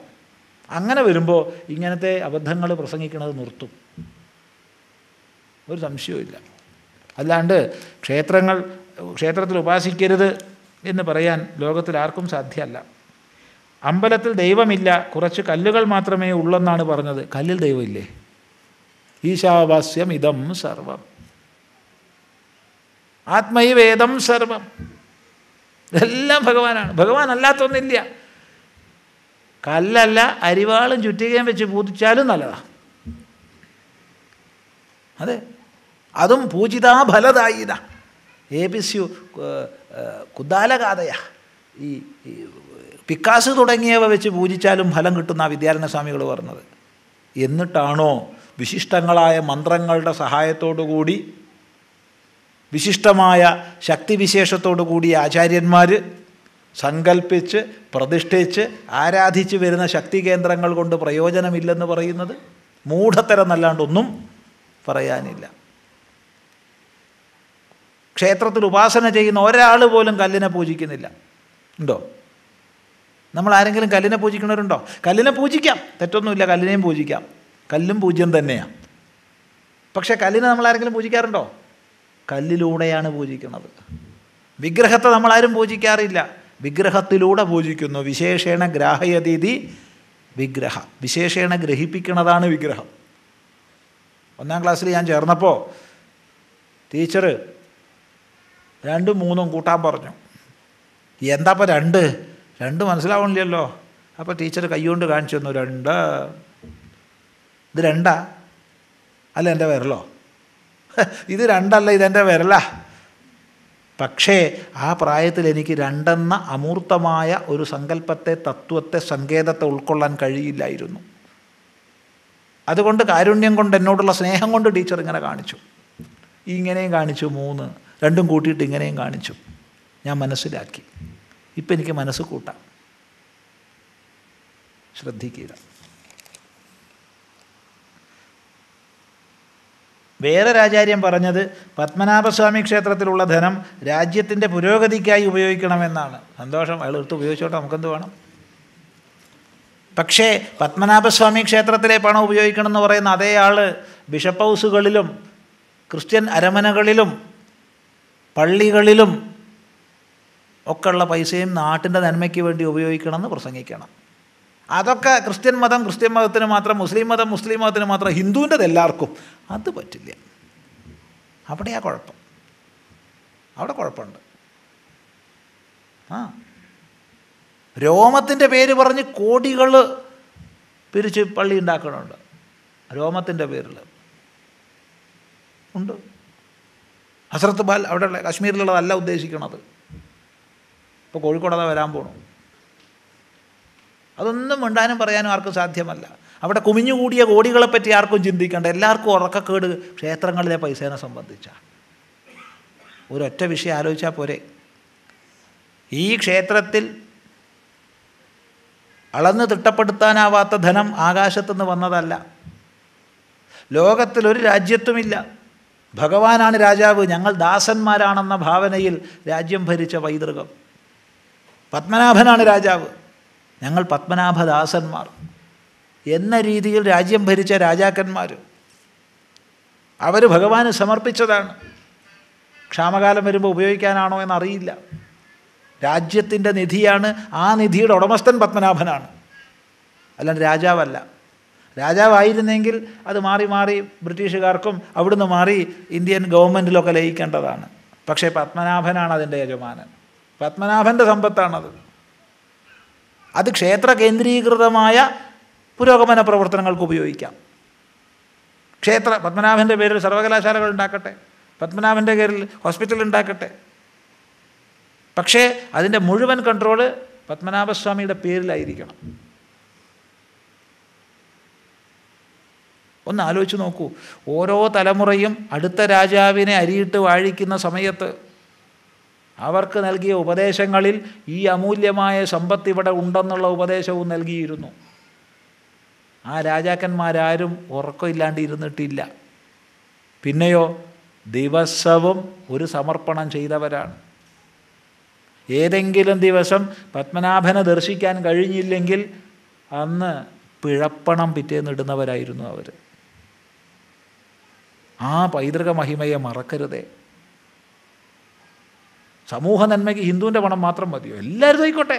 അതുകൊണ്ടൊരു കാര്യം ചെയ്യട്ടെ, എല്ലാ ക്ഷേത്രങ്ങളും എല്ലാ പള്ളികളും ഗവൺമെൻറ് നാഷണലൈസ് ചെയ്യട്ടെ, ഒരു വിരോധവും നമുക്കില്ല. ഇത് ക്ഷേത്രങ്ങൾ മാത്രം നാഷണലൈസ് ചെയ്യുക, മറ്റത് പ്രൈവറ്റായിട്ട് നിലനിൽക്കുക, അത് പറ്റില്ല. എല്ലാവരോടും തുല്യനീതി വേണം. പക്ഷേ നമ്മുടെ ആധ്യാത്മിക പ്രഭാഷണ വേദികളിൽ തന്നെ ഇത്തരം സംഭാഷണങ്ങൾ വരുമ്പോൾ അത് സമൂഹത്തിന് എത്രമാത്രം വിപരീത ദിശയിലേക്ക് നയിക്കും എന്നേ നമുക്ക് ചിന്തിക്കേണ്ടതുള്ളൂ. മഹാഭാരത യുദ്ധത്തിൽ പറയുന്നവരെല്ലാം ഹിന്ദുക്കളായിരുന്നല്ലോ. ഹിന്ദുക്കളായിരുന്നല്ലോ എന്ന് ചോദിച്ചാൽ മനസ്സിലായില്ല. അന്നിപ്പോൾ വേറെ ഇല്ലല്ലോ, അതുകൊണ്ട് ഹിന്ദു എന്ന് പറയേണ്ട വല്ല ആവശ്യമുണ്ടോ? ഒന്നിൽ നിന്ന് മറ്റൊന്നിനെ വേർതിരിക്കാനല്ലേ പേര്. എനിക്ക് എൻ്റെ ഗുരുനാഥൻ സ്വാമി ചിദാനന്ദ പുരി എന്ന് പേരിട്ടത് എന്തുകൊണ്ടാണ്? ലോകത്തിൽ ഞാൻ മാത്രമേ ഉണ്ടായിരുന്നുള്ളൂ, പക്ഷേ എനിക്ക് പേര് വേണോ? ഈ ഇരിക്കണം ഓരോരുത്തർക്കും എന്തിനാ പേര്? മറ്റുള്ളവരിൽ നിന്ന് വേർതിരിച്ച് മനസ്സിലാക്കപ്പെടാൻ വേണ്ടിയിട്ടാണ്. ഒരാളേ ഉള്ളൂ വെച്ചാൽ അയാൾക്ക് പേരിൻ്റെ ആവശ്യമില്ല. അപ്പം മതാന്തരങ്ങളില്ലാതിരുന്നൊരു സാഹചര്യത്തിൽ ഹിന്ദു എന്ന് പറയേണ്ട ആവശ്യമില്ല. വ്യക്തമാണെന്ന് വിചാരിക്കുന്നു. ദുര്യോധനൻ അന്യായത്തിന് വേണ്ടി നിലകൊണ്ട രാജാവായിരുന്നെങ്കിൽ അദ്ദേഹത്തെ സഹായിക്കാൻ പാണ്ഡവർക്കുള്ളതിനേക്കാൾ 40% കൂടുതൽ ആൾക്കാരുണ്ടായിരുന്നു. തീർച്ചയായിട്ടും 7 അക്ഷൗഹിണി പാണ്ഡവർക്കുണ്ടായപ്പോൾ ധാർത്തരാഷ്ട്രന്മാർക്ക് 11 അക്ഷൗഹിണി ഉണ്ടായിരുന്നു. ശരിയാണ്. മഹാഭാരത യുദ്ധം ധർമ്മയുദ്ധമായിരുന്നു. എതിരാളികളുടെ നേർക്ക് അമ്പയക്കുന്നതിന് മുൻപ് അവരോട് പറയുമായിരുന്നു, ഇപ്പോൾ ഇത് ഹിന്ദുക്കൾ അമ്പും വില്ലും ഇല്ലാതെ ഒളിയം പയച്ചു കൊണ്ടിരിക്കുകയെന്നവരാണ്. ഹിന്ദുവിൻ്റെ ശത്രു ഹിന്ദു തന്നെ. അതുകൊണ്ടാണ് ക്ഷേത്രഭരണം ദേവസ്വം ബോർഡിലായത്. 100% ശരിയാണ്. ഇവിടെ ദുര്യോധന പക്ഷത്ത് അല്ലെങ്കിൽ ധാർത്തരാഷ്ട്രപക്ഷത്ത് 11 അക്ഷൗഹിണി, പാണ്ഡവരുടെ പക്ഷത്ത് 7 അക്ഷൗഹിണി. അതിന് കാരണം അധികാരത്തിൻ്റെ സമ്പത്തിൻ്റെ തണൽ ധാർത്തരാഷ്ട്രക്കായിരുന്നു. അധികാരവും സമ്പത്തും ഉള്ളിടത്താണ് ആൾ കൂടുതൽ കൂടുക. അത് ലോക നിയമമാണ്. അവിടെ അത്ഭുതം ഇതൊന്നുമില്ലാണ്ടിരുന്നിട്ടും പാണ്ഡവർക്ക് 7 അക്ഷൗഹിണി ഉണ്ടായല്ലോ എന്നുള്ളത് ഒരത്ഭുതം തന്നെ. വേറെ നേരം പോക്കുണ്ട്. ഭഗവാന്റെ ഒരു അക്ഷൗഹിണിയും മറ്റേ ഭാഗത്താണ്. ഇനി അതും വേണമല്ലോ പറയുക. ഭഗവാൻ നിരായുധനായിട്ട് ഇപ്പുറത്തും ഭഗവാന്റെ ഒരു അക്ഷൗഹിണി അപ്പുറത്തും, അതും കൂടി ഉണ്ട് പറയുക. അത് പിന്നെ ഈ അധികാരം കണ്ടിട്ടൊന്നും അല്ലാട്ടോ, അത് വാക്ക് പാലിക്കാൻ വേണ്ടി ചെയ്തു എന്നേ ഉള്ളൂ. ശരി. പുല എന്ന ആചാരത്തിൻ്റെ ശാസ്ത്രീയ വശം എന്താണ്? ഈ പുല അതിനോട് അതിൻ്റെ പേരിൽ വേറെ ഉണ്ടാവും. എന്തായാലും പുല എന്ന് പറയുമ്പോൾ അതിനോട് കൂടെ ചോദിച്ചാലും ഇല്ലെങ്കിലും വാലായ്മ കൂടി പറയണം എന്ന് ഉദ്ദേശിക്കുക. അല്ലെങ്കിൽ പിന്നെ പെറ്റ പുല ചത്ത പുല എന്ന് പറയേണ്ടി വരും. എന്തിനാ അത് പദദാരിദ്ര്യം അനുഭവിക്കുന്നത്? നമ്മൾ നായ പട്ടി എന്ന് പറയാൻ കഴിയവേ ആൺപട്ടി പെൺപട്ടി എന്ന് പറയേണ്ട ആവശ്യമില്ലല്ലോ. പദദാരിദ്ര്യം നമുക്കില്ല, സമ്പന്നന്മാരാണ് നമ്മൾ. അതുകൊണ്ട് പുല വാലായ്മ. പുല മരണ അനുബന്ധമായിട്ടാണ് പൊതുവെ പറഞ്ഞു വരുന്നത്. വാലായ്മ പ്രസവാനന്തരമാണ് പറഞ്ഞു വരുന്നത്. അപ്പോൾ ഇവിടെ ചോദ്യം പുല പാലിക്കേണ്ടതുണ്ടോ എന്നാണ്. നമ്മുടെ അഭിപ്രായം തീർച്ചയായിട്ടും ഉണ്ട് എന്നാണ്. പുലയും വാലായ്മയും പാലിക്കണം എന്ന് തന്നെയാണ് നമ്മുടെ അഭിപ്രായം. എന്നാൽ ഇന്ന് നമ്മുടെ സമൂഹത്തിൽ പാലിക്കപ്പെടുന്നത് പോലെ വേണമെന്ന് ചോദിച്ചാൽ വേണ്ട എന്നാണ് മറുപടി. അതെന്താ രണ്ടും ഒരാൾ പറയണത്? കാരണം ഈ വക വിഷയങ്ങൾ ശ്രൗതങ്ങളല്ല, സ്മാർത്ഥങ്ങളാണ്. ശ്രുതിയുടെ വിഷയമല്ല, സ്മൃതിയുടെ വിഷയമാണ്. ശ്രുതി ഒരു കാലവും മാറാത്ത സനാതന സത്യങ്ങളാണെങ്കിൽ സ്മൃതി ദേശകാലങ്ങൾക്കനുസരിച്ച് മാറുന്നവയാണ്, സനാതന സത്യങ്ങളല്ല. ദേശകാലങ്ങൾക്കനുസരിച്ച് സമൂഹ സാഹചര്യമനുസരിച്ച് മാറുന്നവയാണ്, മാറേണ്ടവയാണ് സ്മൃതികൾ. പണ്ട് കാലത്ത് വിദ്വാൻമാരായ ആചാര്യന്മാർ ഒത്തുചേർന്നിരുന്ന് വിദ്വൽ സദസ്സുകൾ സംഘടിപ്പിച്ച് അവിടുത്തെ തീരുമാനങ്ങളായിട്ടും മറ്റും സ്മൃതികൾ മാറ്റുന്ന സമ്പ്രദായങ്ങൾ ഉണ്ടായിരുന്നു. എന്നാൽ നൂറ്റാണ്ടുകളായി ഹിന്ദു സമൂഹത്തിൽ ഇത്തരം സ്മൃതി പരിഷ്കരണം നടന്നിട്ടില്ല. അതുകൊണ്ട് തന്നെ നമ്മുടെ സ്മാർത്ഥങ്ങളായ പല ആചാരങ്ങളും ഇന്നും ജഡിലങ്ങളായിട്ടാണ് നിൽക്കുന്നത്. കൂട്ടുകുടുംബ വ്യവസ്ഥയിൽ കഴിയുമ്പോൾ ആചരിച്ചതുപോലെ ഇന്ന് ആചരിക്കേണ്ടതില്ല. പക്ഷെ ഇന്ന് പലപ്പോഴും അങ്ങനെ തന്നെയാണ് ആചരിക്കപ്പെടുന്നത്. അതുകൊണ്ട് പുല വിഷയത്തിലായാലും വാലായ്മ വിഷയത്തിലായാലും ആചരിക്കണം, പക്ഷേ എന്തിനെന്നറിഞ്ഞ് ആചരിക്കണം. എന്തിനെന്നറിയാതെ ആചരിക്കുമ്പോഴാണ് അനാചാരങ്ങളും ദുരാചാരങ്ങളും ഉണ്ടാകുന്നത്. അത് ശ്രദ്ധിക്കുക. അതുകൊണ്ട് ഇവിടെ ഈ ചോദ്യത്തിന് ഉത്തരമായി പറഞ്ഞത് കേട്ടിട്ട് നിങ്ങൾ ആചരിച്ചിട്ട് ഏതെങ്കിലും ക്ഷേത്രത്തിൽ നിന്ന് ശുദ്ധികലശത്തിന് പണം ചോദിച്ചാൽ അദ്വൈതാശ്രമത്തിലേക്ക് വന്നേക്കരുത്. വ്യക്തമാണല്ലോ. ഒന്നുകൂടി പറയാം. ഇവിടെ പറയുന്ന രീതിയിൽ നിങ്ങൾ ആചരിച്ചിട്ട് ഏതെങ്കിലും ക്ഷേത്രക്കാർ പുണ്യാഹത്തിനോ ശുദ്ധികലശത്തിനോ പൈസ ചോദിച്ചാൽ കൊളത്തൂർ അദ്വൈതാശ്രമത്തിലേക്ക് വന്നേക്കരുത്. ആ കണ്ടീഷനിൻ്റെ മുകളിലാണ് പറയുന്നത്.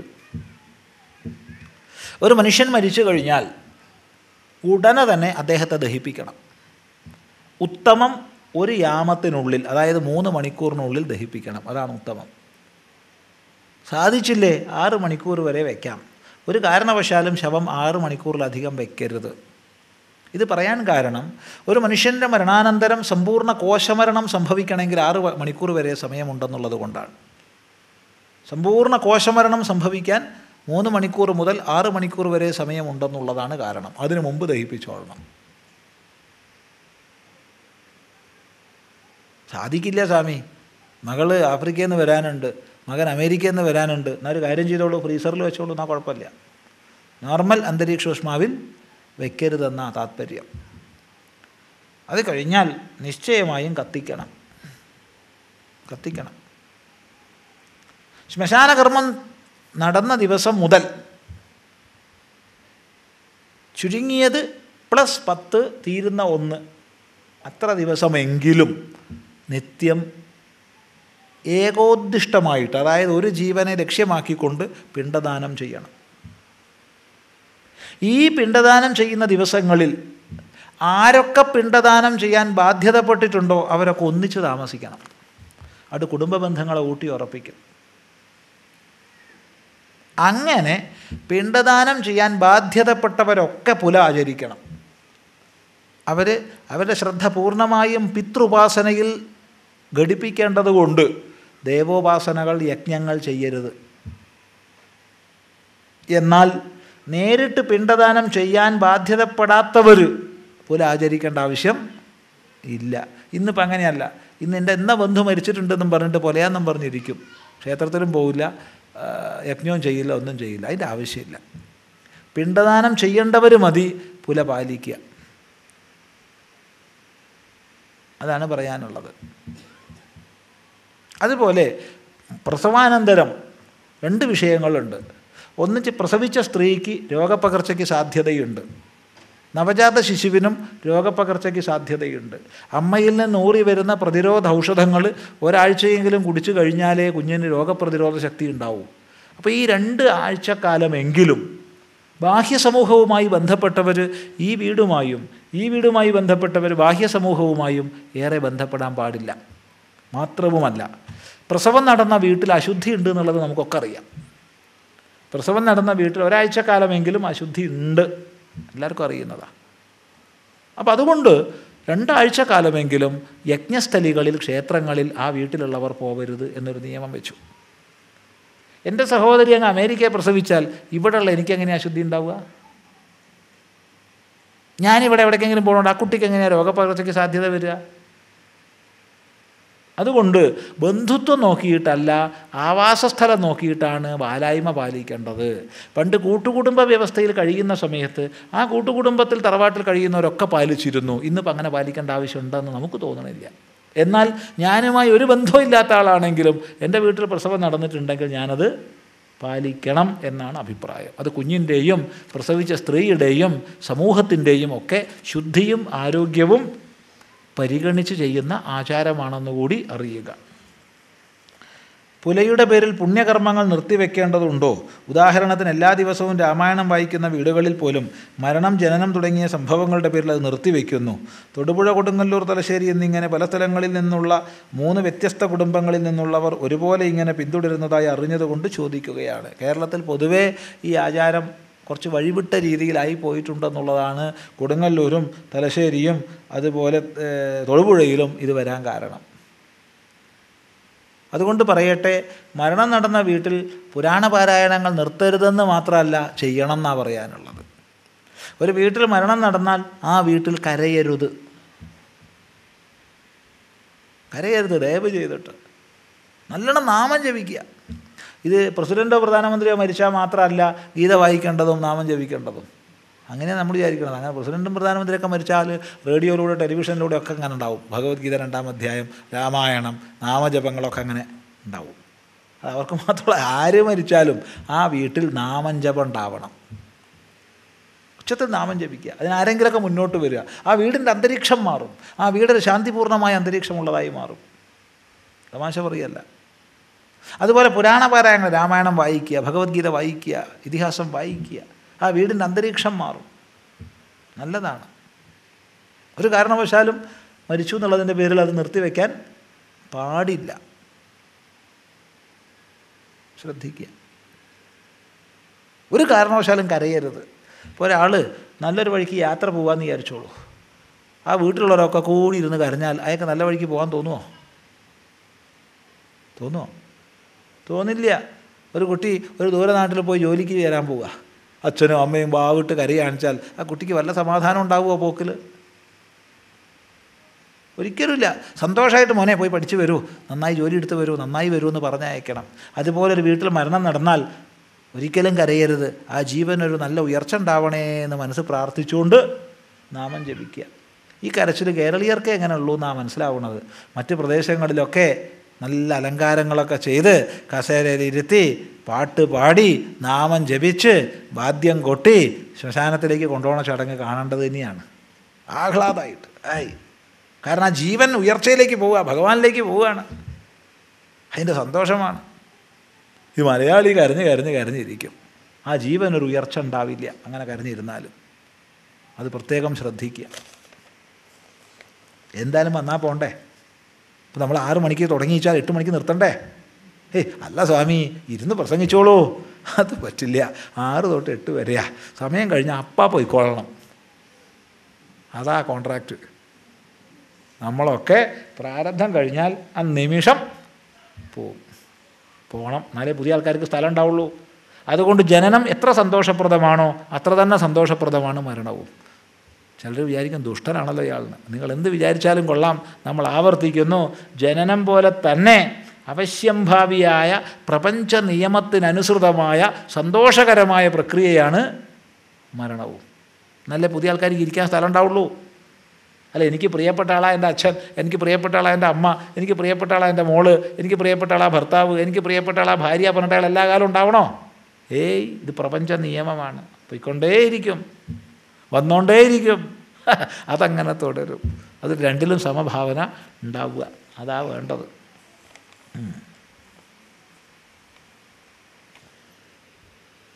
ഈ കടലാസിൽ ഇനിയും പ്രശ്നമുണ്ട്, അത് നമുക്ക് നാളെ വായിക്കാം. സമയനിഷ്ഠ മുഖ്യമാണല്ലോ.